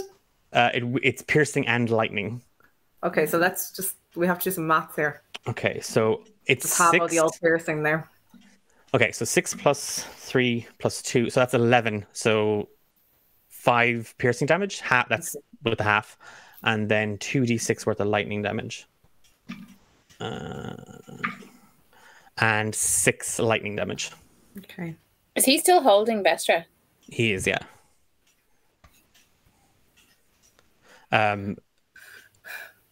Mooney, it's your action. You just watched this creature lunge with a spear made of lightning, and he stabs Mooney with it. Sorry, Nolra with it. And it's holding. Oh, sorry to cut across, Kat. Can I use my reaction, Stone's Endurance? Is that okay? Yeah, of course. Is that all right? Yeah. May I? Okay. No, I mean, Kat said you could, so I was like, yeah, whatever Kat says goes. Go for it. Unless it's levels, in which case it doesn't work. 10 damage reduced. So, Sorry, Kat, go ahead. Let's see. Okay, I'm going to take a risk because it would have moved out of range of my badger paw, wouldn't it?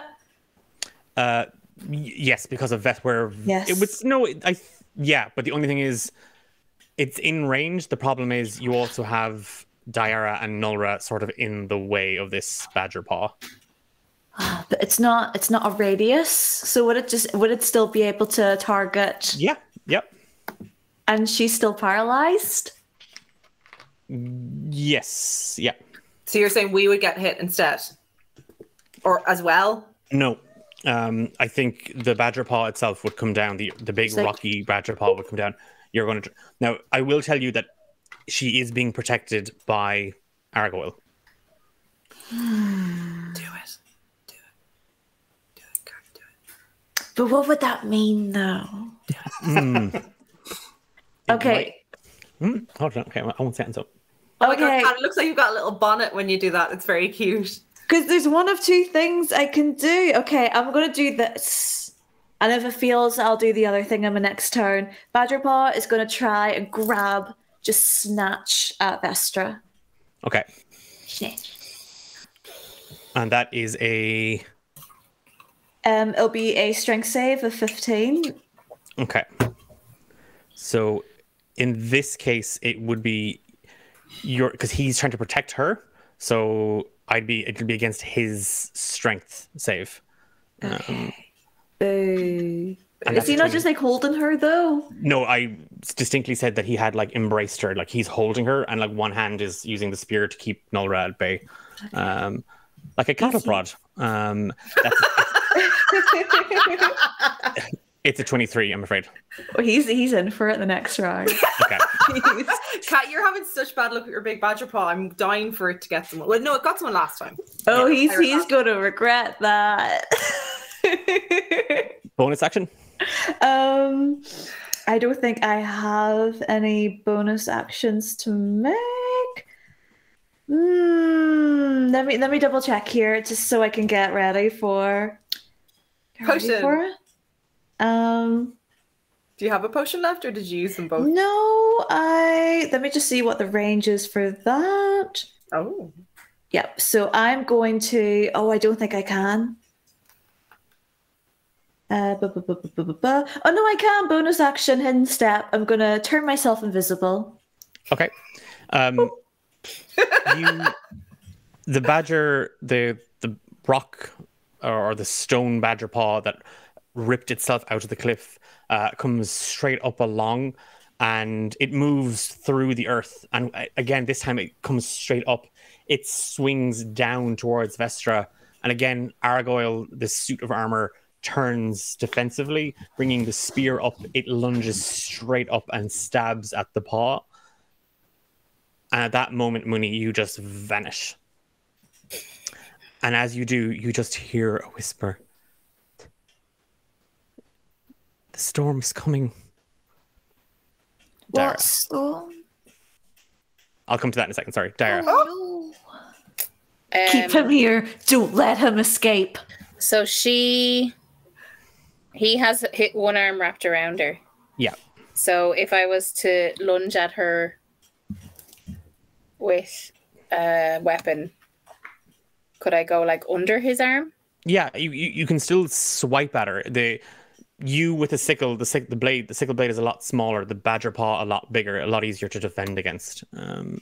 Okay, so I'm gonna try and attack her with my dagger and my sickle at the same time, or like one after the other. Okay. If that makes sense. So do a like lunge and stab. Slash and then stab. Yeah. Yeah. So dagger 19 21.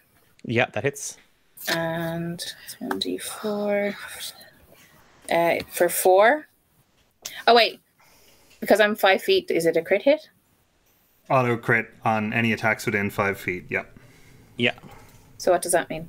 What's the damage on the? So what's your? It's a D4. So it's a 4 plus 4 is 8. Okay, and then the sickle is the same. So that's 17. That hits. Yeah. And it's a D4 as well, so another 8. Okay.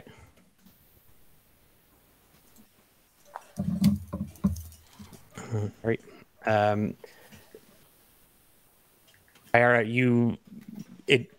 the energy that emanates out of Argoyle, it doesn't seem to put you off. And as you watch him turn, in that instant where he's distracted by the rock paw that Mooney conjures up, you see him turn, and there's a window where you have an opportunity to get Vestra, and she sees you, but held in his arms, still trapped by Umbra's hold person. You stab with the dagger and you catch her arm, and as you do, you tear through her with the sickle, and you can actually see her whole body go limp for a moment. Like she looks badly injured. She doesn't look good. And that was your action. Then your bonus action was the second attack. Okay. Yeah. Just like being propped up by Argoyle, she looks down at the wound in her hand, and then her eyes lock with you again. There's only 4 of you left. I will succeed where Mathis, where my brother failed. I will stop you. You will not be the end of this world. And her eyes just crackle with storm energy. With paralysis, she technically can't speak or anything.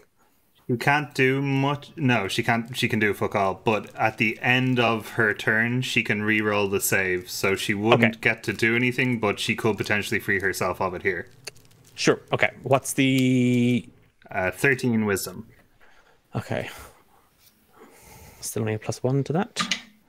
Okay, that's an 18. No. So it doesn't matter. She's like, it's not you, Umbra. You feel that magic just dissipate, that hold you had on her, she's still not able to hold herself up. She's whatever fight, whatever adrenaline, whatever strength she has in her, it's depleting. And she spits this out at you. What did she say about us, Declan? Did she say it to me or to Umbra? She said it to you, Diara. You're the one that attacked her. What did she say about us exactly again? That we're gonna... You were bringers at the end. So, Diara's going to say, you're not going to be the one to end our world. Look at you.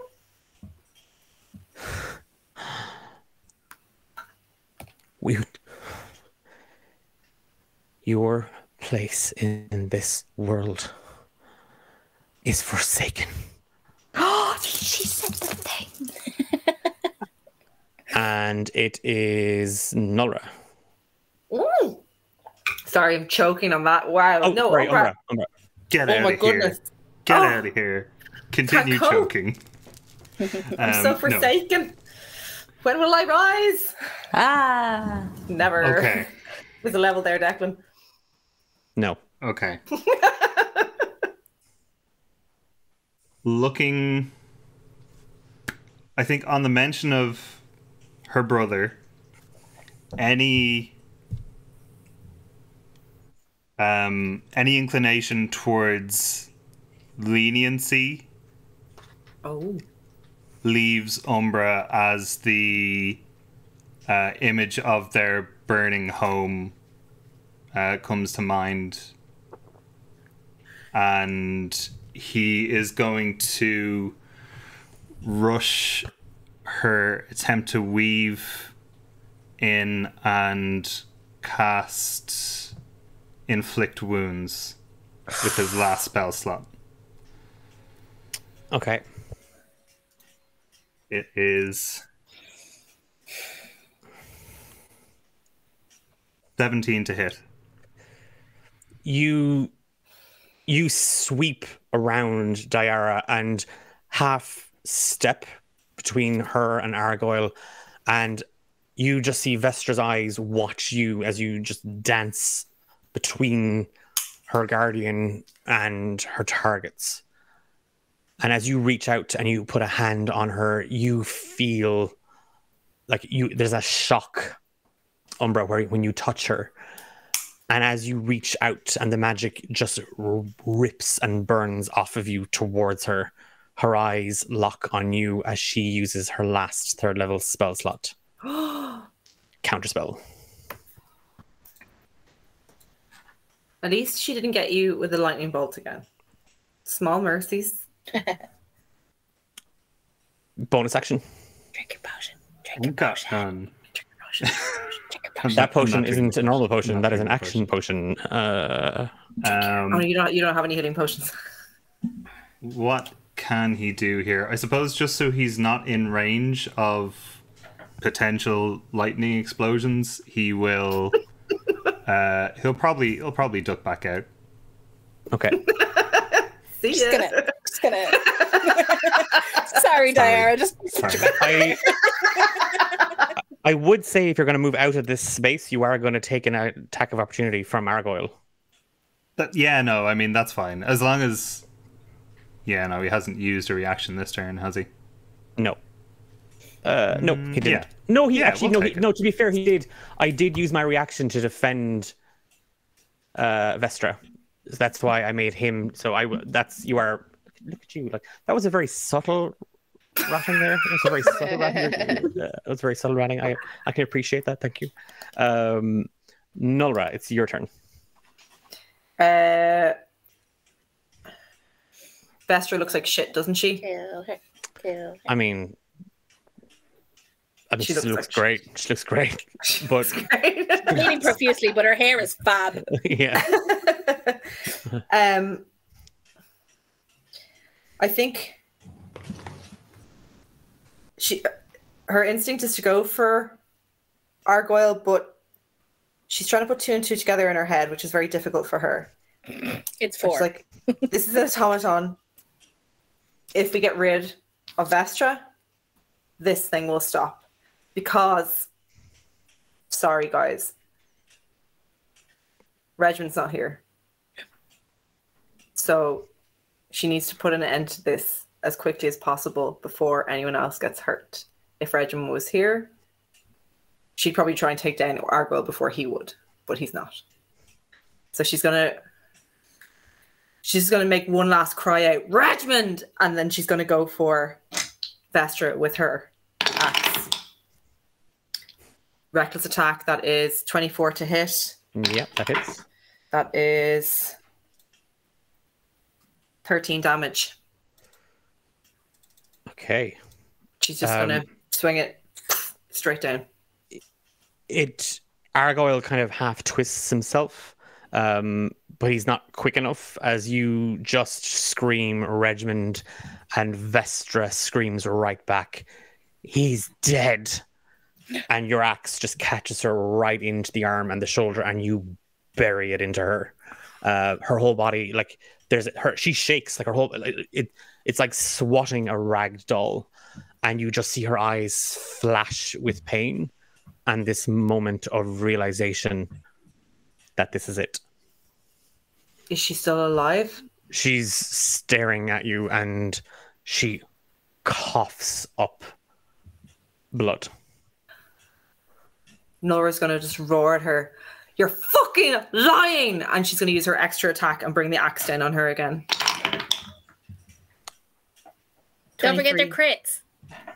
Oh! Well, you can add another 12 on the last one. No, they're not crits because she's. Oh, she's not paralyzed anymore. Oh, God damn it. That would have been fun, wouldn't it? But as soon as she goes unconscious, they are crits, and crits are 2 failed death saves. Yeah. I'll try my best. Try my best there, brother. Hold on there. 23 to hit. 15 damage. You pull the you're just gonna kill her? Yeah. Okay, great. You pull the axe straight out, and the one person who could have given you any ounce of information, you pull it straight out and you bring it straight down on top of her head.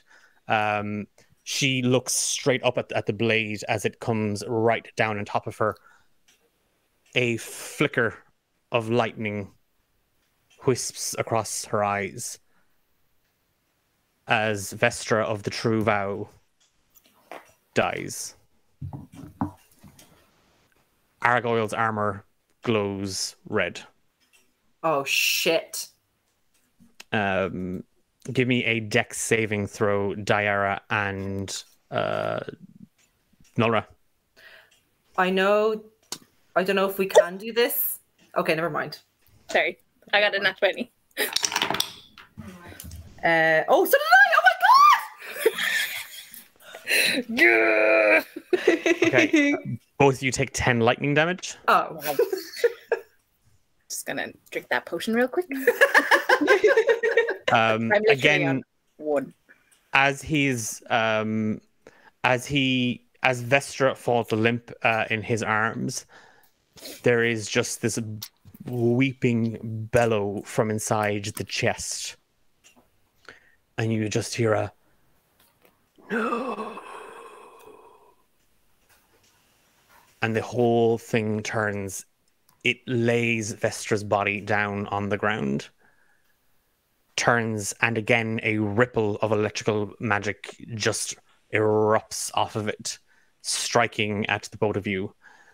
It lunges out with the spear, taking a step forward.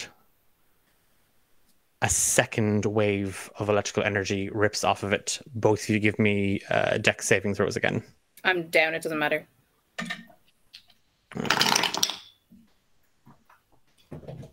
18. 3 and 2 and 3, 2, 5, and 9. So that's 4 lightning damage for you, Nora. And what was your dex save, Dara? 19.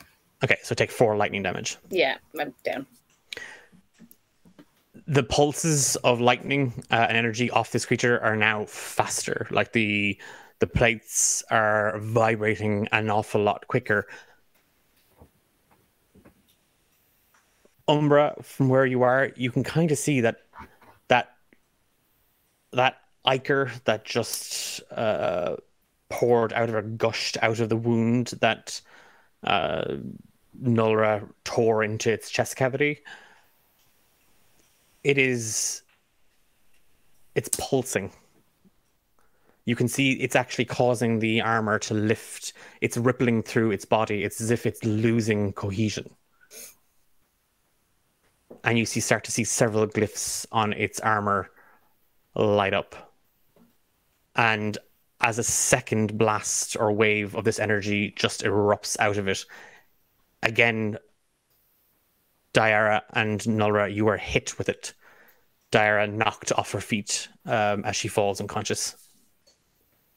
It is Mooney.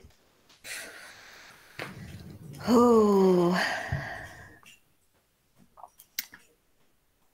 I'm going to do something risky. And I'm going to cast Reduce and make him small. Oh. He has to make a con save Okay. of 15. Con is +5. That is an 8. So his size is reduced by 1. So if he's medium, he is now small. Okay, he's medium, yeah, so he's now small. Now he's small. He has disadvantage to strength checks and strength saving throws. And any weapon attack does 1d4 less damage. Okay. And he can't pick her up and leave because he's small boy. You, maneuvering around the cliff a little bit, you see Vestra lying there. She's not moving. A huge, like her skull almost split in half. Argyle moves closer to Nulra and Diarra. And with that, as you hear a whisper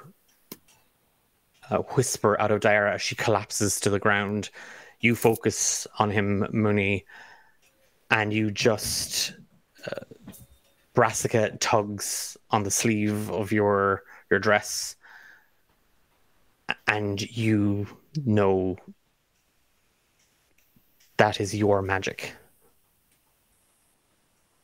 Your magic is inside Argyle. It is the same energy. What? It is chaos. And you condense it, you shrink it, you cause the magic to collapse in on itself, and the whole creature just diminishes in size before Nulra and Umbra. Fuck. Bonus action. Can she talk to him? To Argyle? Argyle, yeah. Yeah. You've dropped you had to have dropped invisibility with the. Oh yeah, it's only 6 seconds long anyway. Yeah. She's just going to take one step closer to him, so she's now 25 feet away, and she's just going to ask, I don't suppose you know anybody by the name of Barry or Aaron by any chance? Argyle turns to you. Hello. I'm sorry for your loss.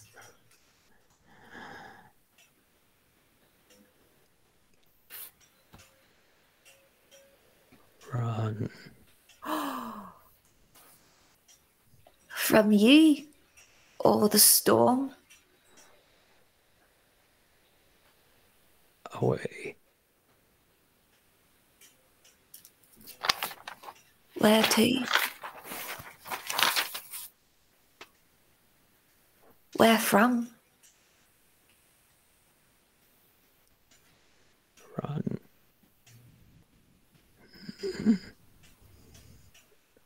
And Nulra. Oh, Mooney, Diarra, will you make a death saving throw? Oh, yeah.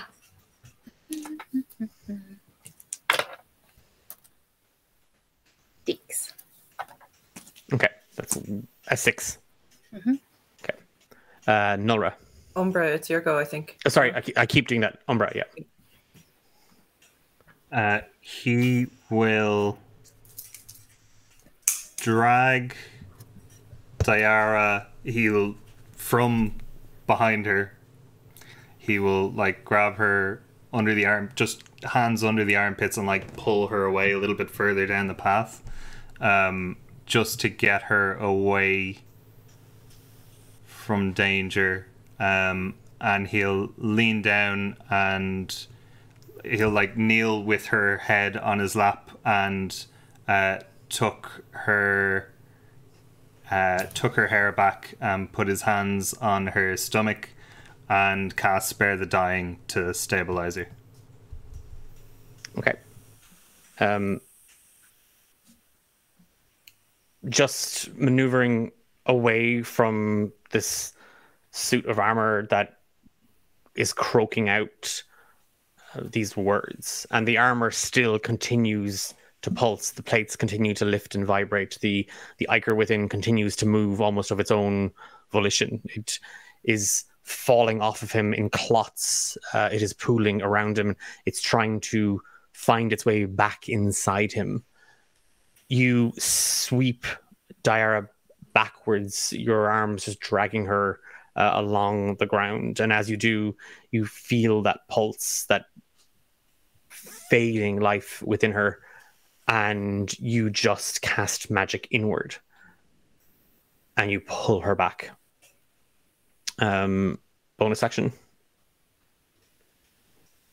No bonus action, but he will step in front of her now, shield raised. Nulra. Where is everyone in relation to me now? Right now, you are the only one. Everybody else is about 20, 25 feet away from you and Argoyle.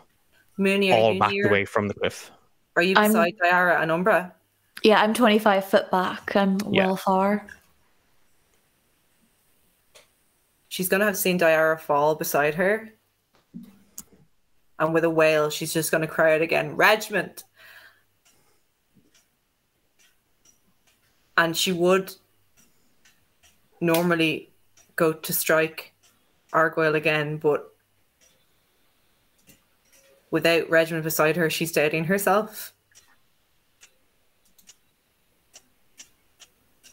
She'll reluctantly back away and turn and run over to the others, reefing the potion out of her pocket as she runs.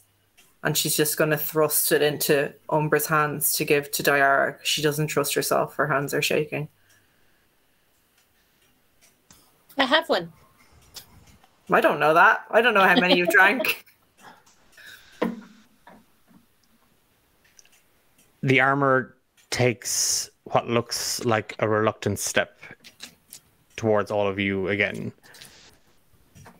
When it does, you see it actually falls and folds like the liquid moving inside a bottle. It follows the curve, and as it slumps down, it slowly kind of half rises up again. And now the plates of armor, the glyphs that have erupted along it, the whole plating is alight, and pulse after pulse of electrical energy continues to just ripple off of it. Father, help. Please. And a flash of light just blinds all of you. The entire town of Cove is swallowed in this brilliant, horrifying, bright light.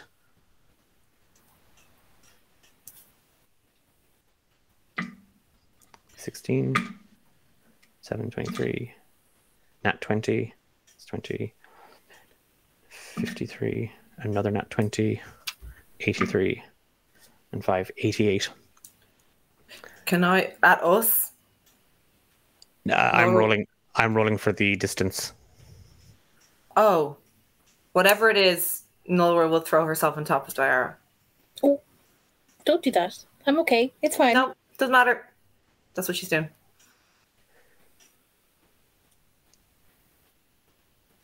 The village and all those in it, all those at the edges of the light,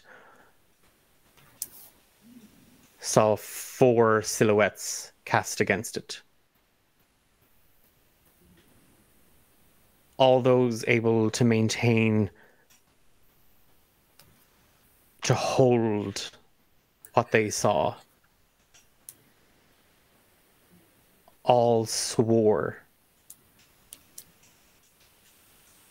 There was a moment where a woman appeared. Large, raven-like wings engulfing the cliffside as the entire cliff, the mansion, the sea beyond it, the rocks below it, are obliterated. Everything from the point where Argyle stood within an 88-foot radius is annihilated. Did that reach the village, Declan? Just reached the other side of the mansion. Some of the houses and a few people who might have been in the vicinity of it are gone. Okay. But the vast majority of people are in the square or out hunting the Farron's men that... Oh, fuck. What could have been the max? Oh, I could have, well, if I rolled 520s, like, it could have been 150 feet. So I rolled 2 nat 20s, and that was 20 feet plus another 10 feet for every nat 20. Shit.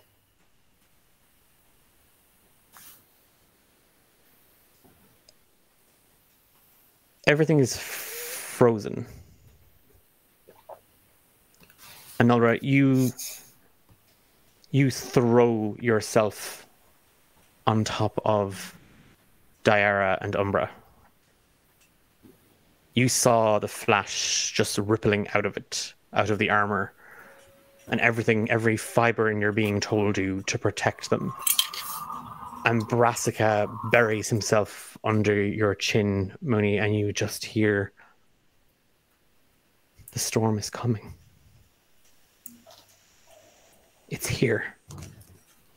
And he whimpers. What storm? And all of you blinded by this light. And then you hear the wind screaming around you. You feel as if where you were standing has been just torn away from you. You feel yourself falling and spinning beyond the cliff's edge, below the sea, and deeper even, into a void. And each of you, for a moment, see a hallway. And Diara, when you look down it, poking his head out of a door, you see 8-year-old Redmond. He doesn't say anything. He never says anything. Unless it's to Ilaria. And he smiles at you.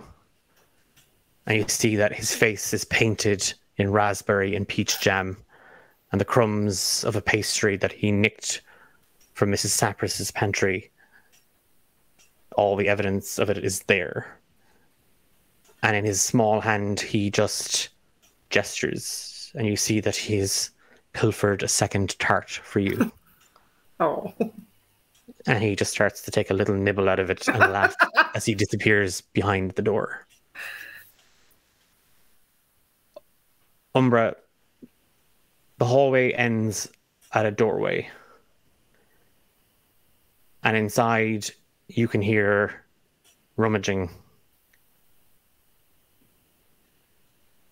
and a snoring sound all at the same time, and the door opens itself as if the bellowing snorts from beyond it to pull the door free from its lock. And tossing and turning, you see 14-year-old Redmond. He always does this. He snores, he farts, he talks in his sleep, he shouts in his sleep, he fights Nolra in his sleep. And his eyes blink open very sleepily at you, and he smiles. And then he just kind of throws a boot at the door, and it slams shut. And you just hear a snort and a laughter beyond. Amuni, you turn around in the hallway because a small squad of squirrels and chipmunks have escaped from under your bed and the little labyrinth you had built them. Redmond desperately trying to sweep them up into his coat and a pillowcase. The entire time, the chipmunks keep calling him the Toast Man. And you're not quite sure what it is until you spy just a couple of slices of slightly burnt toast half hanging precariously, and a small little squirrel is trying to reach up to pull it out of his pocket. And he goes to swipe at it, and instead he pulls the toast out and he starts to feed the critters you brought home again. And he just smiles up at you. What's this one called? That's wee Simon. He likes toast. And Nolra, you find yourself outside the Red Orchard, sitting on the wall, looking down at the village of Canuck. It was a day like this, an evening like this. You were waiting for news. Your appointment to the militia captain. And you can just kind of willing the time to pass. And something catches you between the shoulder blades. And there's a faint smell of earth as a dirt clod crumbles against your back, and a snort, a very familiar, overly confident, smarmy snort, breaks the silence. And Redmond is standing there, and he waves at you. She reaches down for the nearest clump of dirt and fires it straight back at him. You miss. Redmond was always better at throwing dirt clods than you anyway. He says this, and you can hear it, and you can feel it. But he comes over to you anyway, waving that's definitely Mr. Sapras's handkerchief. You've no idea why he stole it, but he has it. It's probably a prank for Umbra later. And he plods over to you, crossing the little dirt path between the gate and the house, climbs up onto the wall, and just thumps you on the arm. Doesn't say anything. She thumps him back, but she'll scoot a little bit closer to him.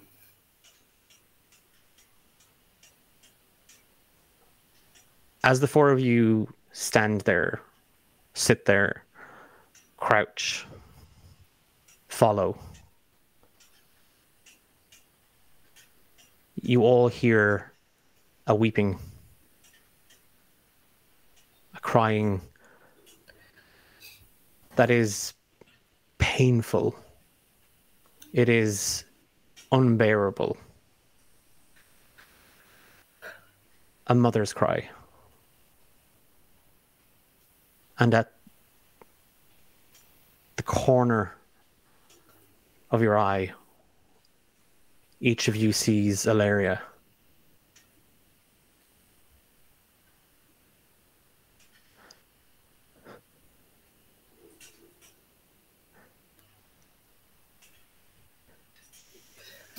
Your brother.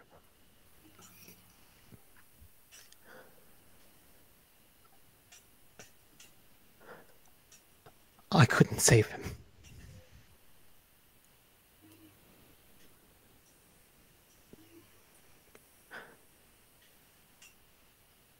He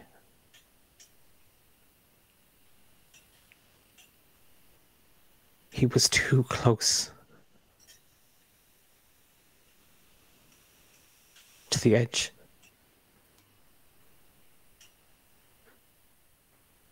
Tangled.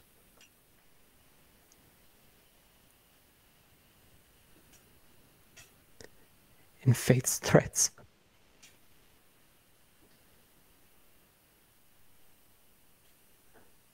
I couldn't save him. No, that's not fair. That's not fair. You saved Umber twice. You did it twice with him. Why not Regiment? That's not fair, ma'am.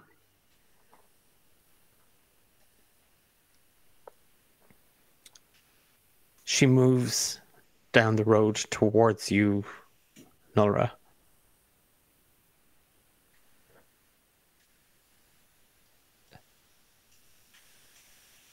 He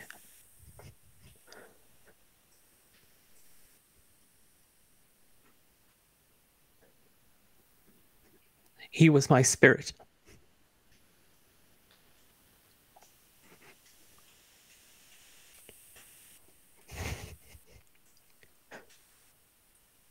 He was your brother.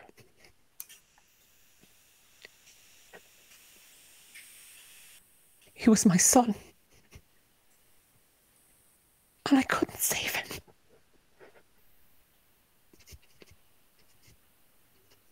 I'm so sorry. Where Call is he? her. No. Call her. Call her. Get her over here. If she saved me, she can save him. Yeah, you can save him. Did you even try? Did you even try?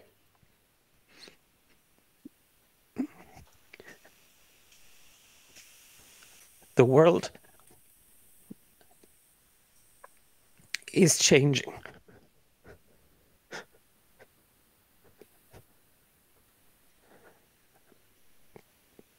There are forces at play beyond even my control. I did everything. Nora. Everything. Where is he? Where is he, ma'am? Gone.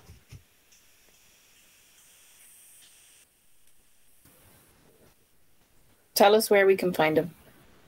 We'll bring him back ourselves.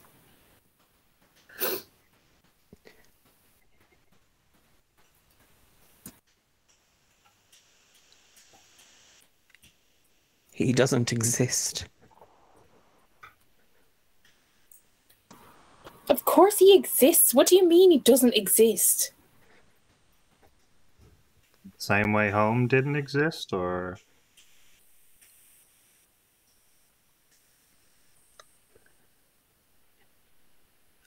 I don't expect any of you to forgive me. What did Or you do? believe.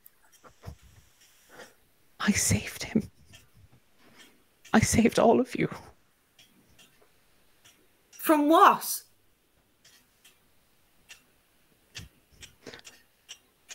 from death.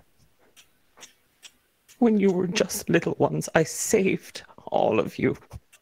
I gave you a home. I gave you Canuck. I gave you a family. Well, give him back. He's not mine to give.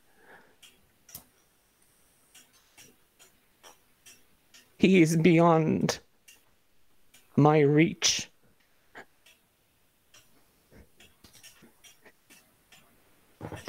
How were you able to reach us in the first place? You said you saved us from death. Where'd we come from?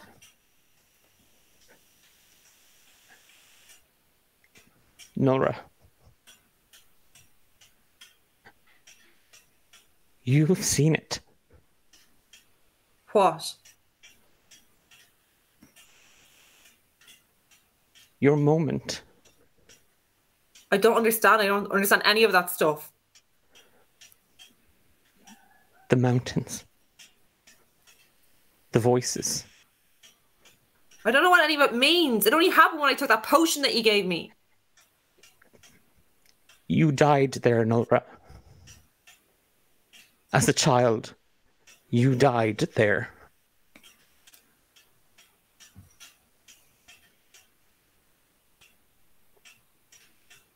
Why did you bother? Why did you bring me back? The same reason I brought each of you back. Only? No. To give you a chance. Do you have any idea what it is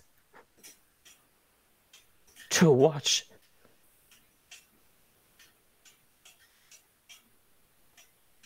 to carry that burden? I just wanted, I needed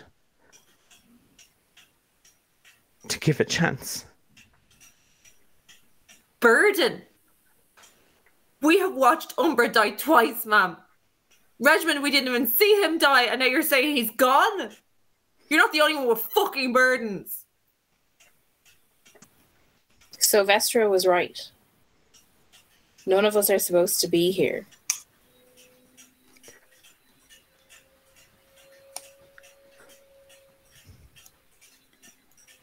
She said that we would end the world. She moves around each of you, standing right in front of you, and Redmond, in all his ages and all his forms, vanishes. And it's just Ilaria and the four of you standing here in the hallway of the Red Orchard.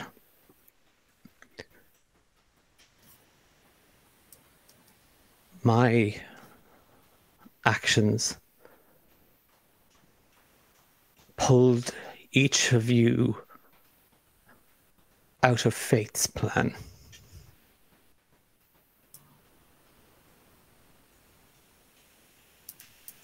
There are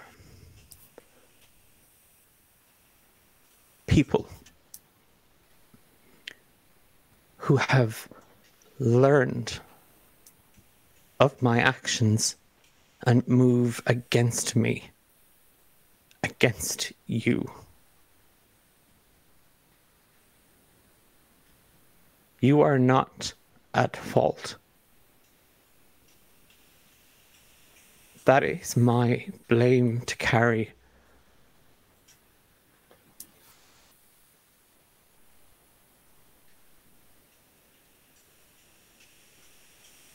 I don't know what to do.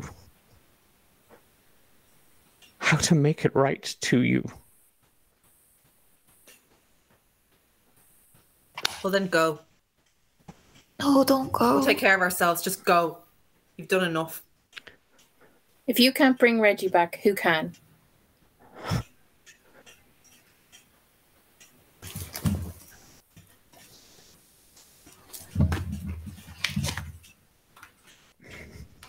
I can't bring him back. But my father might be able to.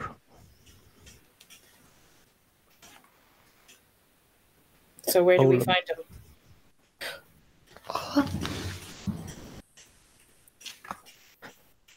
There is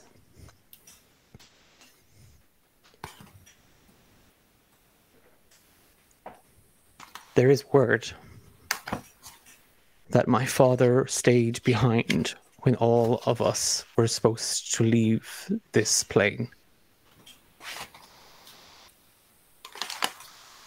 It carries so much risk for all of you. But Nora, you most of all. Why me? I don't care. If it brings him back, I don't care. Tell us what we have to do.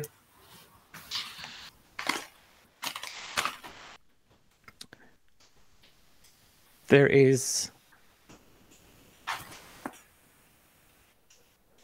are 7 peaks in Jaskin,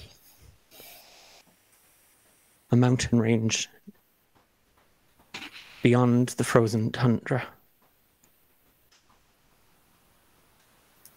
At the end, my father waits.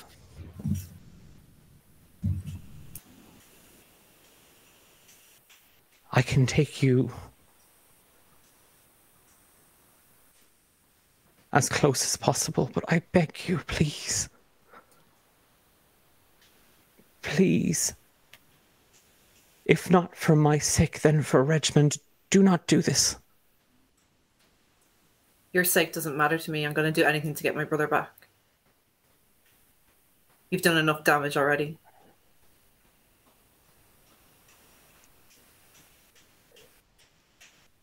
She bows her head. And the wind gets louder.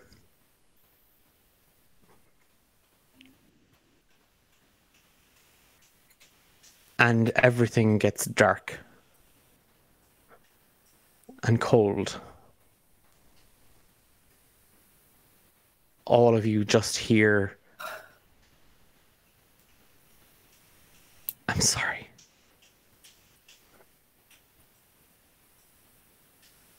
And the 4 of you find yourselves standing just outside a small cottage,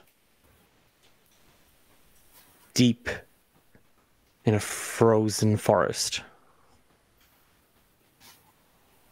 The sky overhead is a blanket of 1,000 stars. Your breath catches the cold prickles. And inside the cottage you can see a light flickering. And the faint smell of warm porridge. And Eileen Sapras's peach and raspberry tarts. What?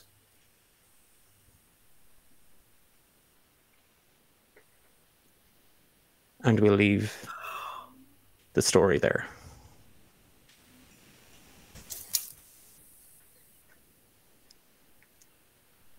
Thank you all so much for joining us this evening. Oh, I need to shake that out a small bit. Sorry.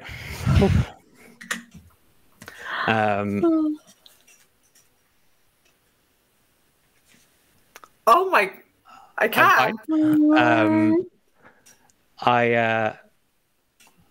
Thanks so much to Fiona as Nolra, Kat as Mooney, Eilish as Diara, James as Umbra, and the aforementioned Emma as Regiment.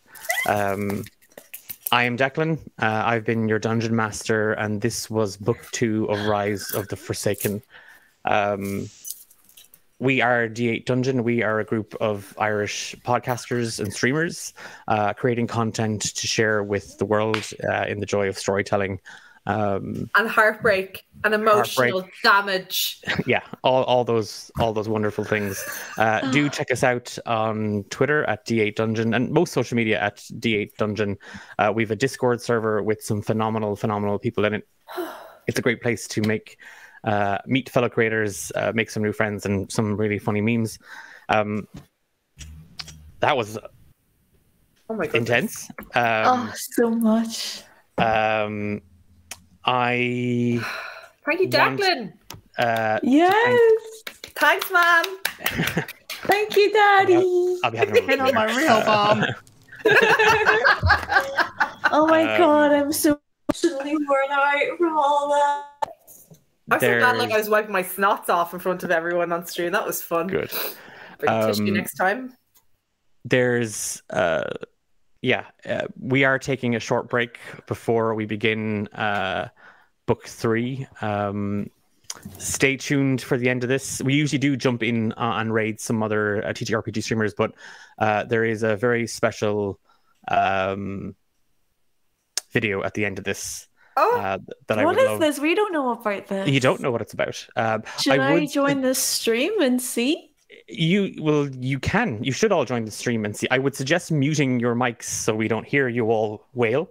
But you can. You can.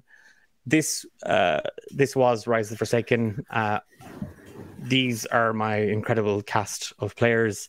Over the next couple of weeks and months, we are getting ready for a whole new batch of stories and adventures, and we are going to be looking to work with other folks in the community who just love telling stories. And if that sounds like something you are up for and sounds like something you would enjoy and you'd like to help us tell stories, then get in touch. You can find us, like I said, on social media at D8 Dungeon. Join our Discord, reach out to me. You'll catch me on Discord as Dovda, on Twitter as the Dova Queen with 3s instead of E's because someone stole it. And you can always contact us at d8dungeon@gmail.com. Yeah, it's going to be weird not seeing you all for the next... Well, I'll be around for DM notes and map making as well, but not streaming is going to be weird for a little while. But yeah, thanks so much. God. We will hopefully see you all again very, very soon for the next story. Yay! Are we ready? I'm not. Should we mute our mics, did you say? You should, yeah. You're going to be on cam. You're going to be on cam. No, you don't level up. You're going to be on cam for mics, for reactions, but yeah. Switch us over to the epilogue now. I will have to do some real quick fire resizing of the video, so bear with me all.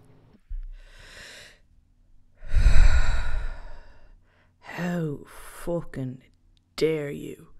You have no idea what I could have been without you. But you needed to save me for your own gratitude because you take whatever it is that you want. How dare you show me happiness only to take it away? I never knew what it was like to be truly loved every day. And that's what you brought me. I had everything, only for you to take it away.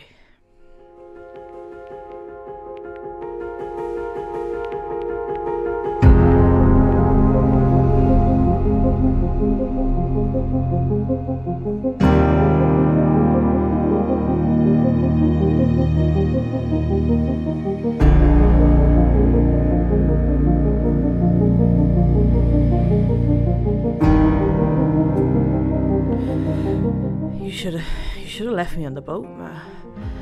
It's too hard. It's too hard without you. How am I supposed to do anything?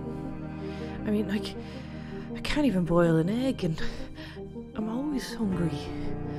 You know, who's gonna be there when I bring home my first love, or who's gonna pick me up when I fuck up for the 100th time? You're the only one who understands. And now it seems you just created it all to abandon us. You let Umber die. You were death, and you let him die. And is this it? Have you killed me now too? None of this makes sense, man.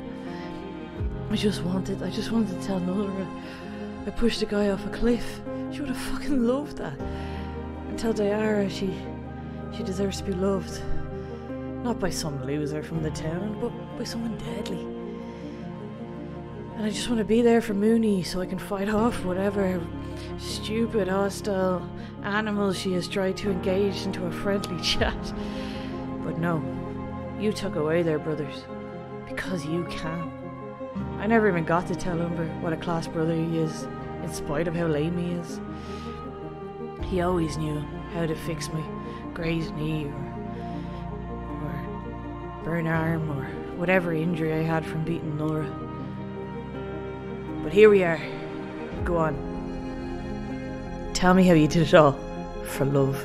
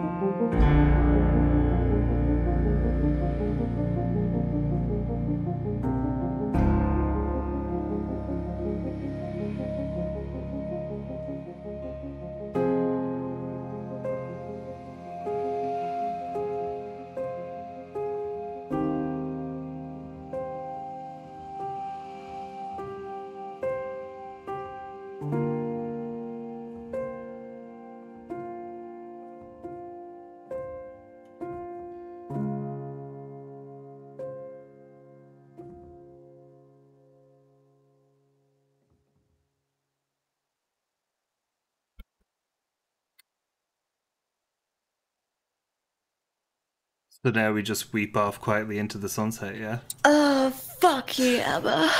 Honestly, that was not okay. Emma, you're dead. Emma, you are fucking dead. Yeah, that's the plan. That's the plan. Oh my god. Oh my god. And Can I Declan, just make through a stream without crying? Declan, you're a fucking accomplice. You don't get away unscathed. What? Oh, that was can't so cope. beautiful. I can't do this. No one can do this. My GP will be in contact with me. Okay, we take UPA and VHI. Emma, oh my god, I can't get over that. You snakes. Yeah. Thanks so much, Emma, for taking the time to record that. That was kick-ass.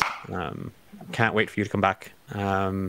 And to the rest of you schmucks, thanks so much for an awesome evening, as always. Yours are deadly. We're gonna jump into a raid. Are we gonna go join somebody? Yeah, we are. We're gonna raid Yay. Queen's Quirk Games. Cool. See how they- Bring the trauma. Go team. Bye. Bye. Love you guys. Later. Everybody. I'm okay. Love your siblings if you have them. Hug your pets if you don't. Hug your Okay. pets either way. In fact, just hug your pets. They're probably they're cool. Okay, goodbye. They're good. They're good. They deserve a hug. Bye. Oh my god. We need to bring him back. That was unreal. That was so Unreal. beautiful. Seriously. I'm just listening to the Chris card to see if they were announced that we. No, Ooh, does she have real horns or are they fake horns? those are like fake horns. Oh, they're fake horns.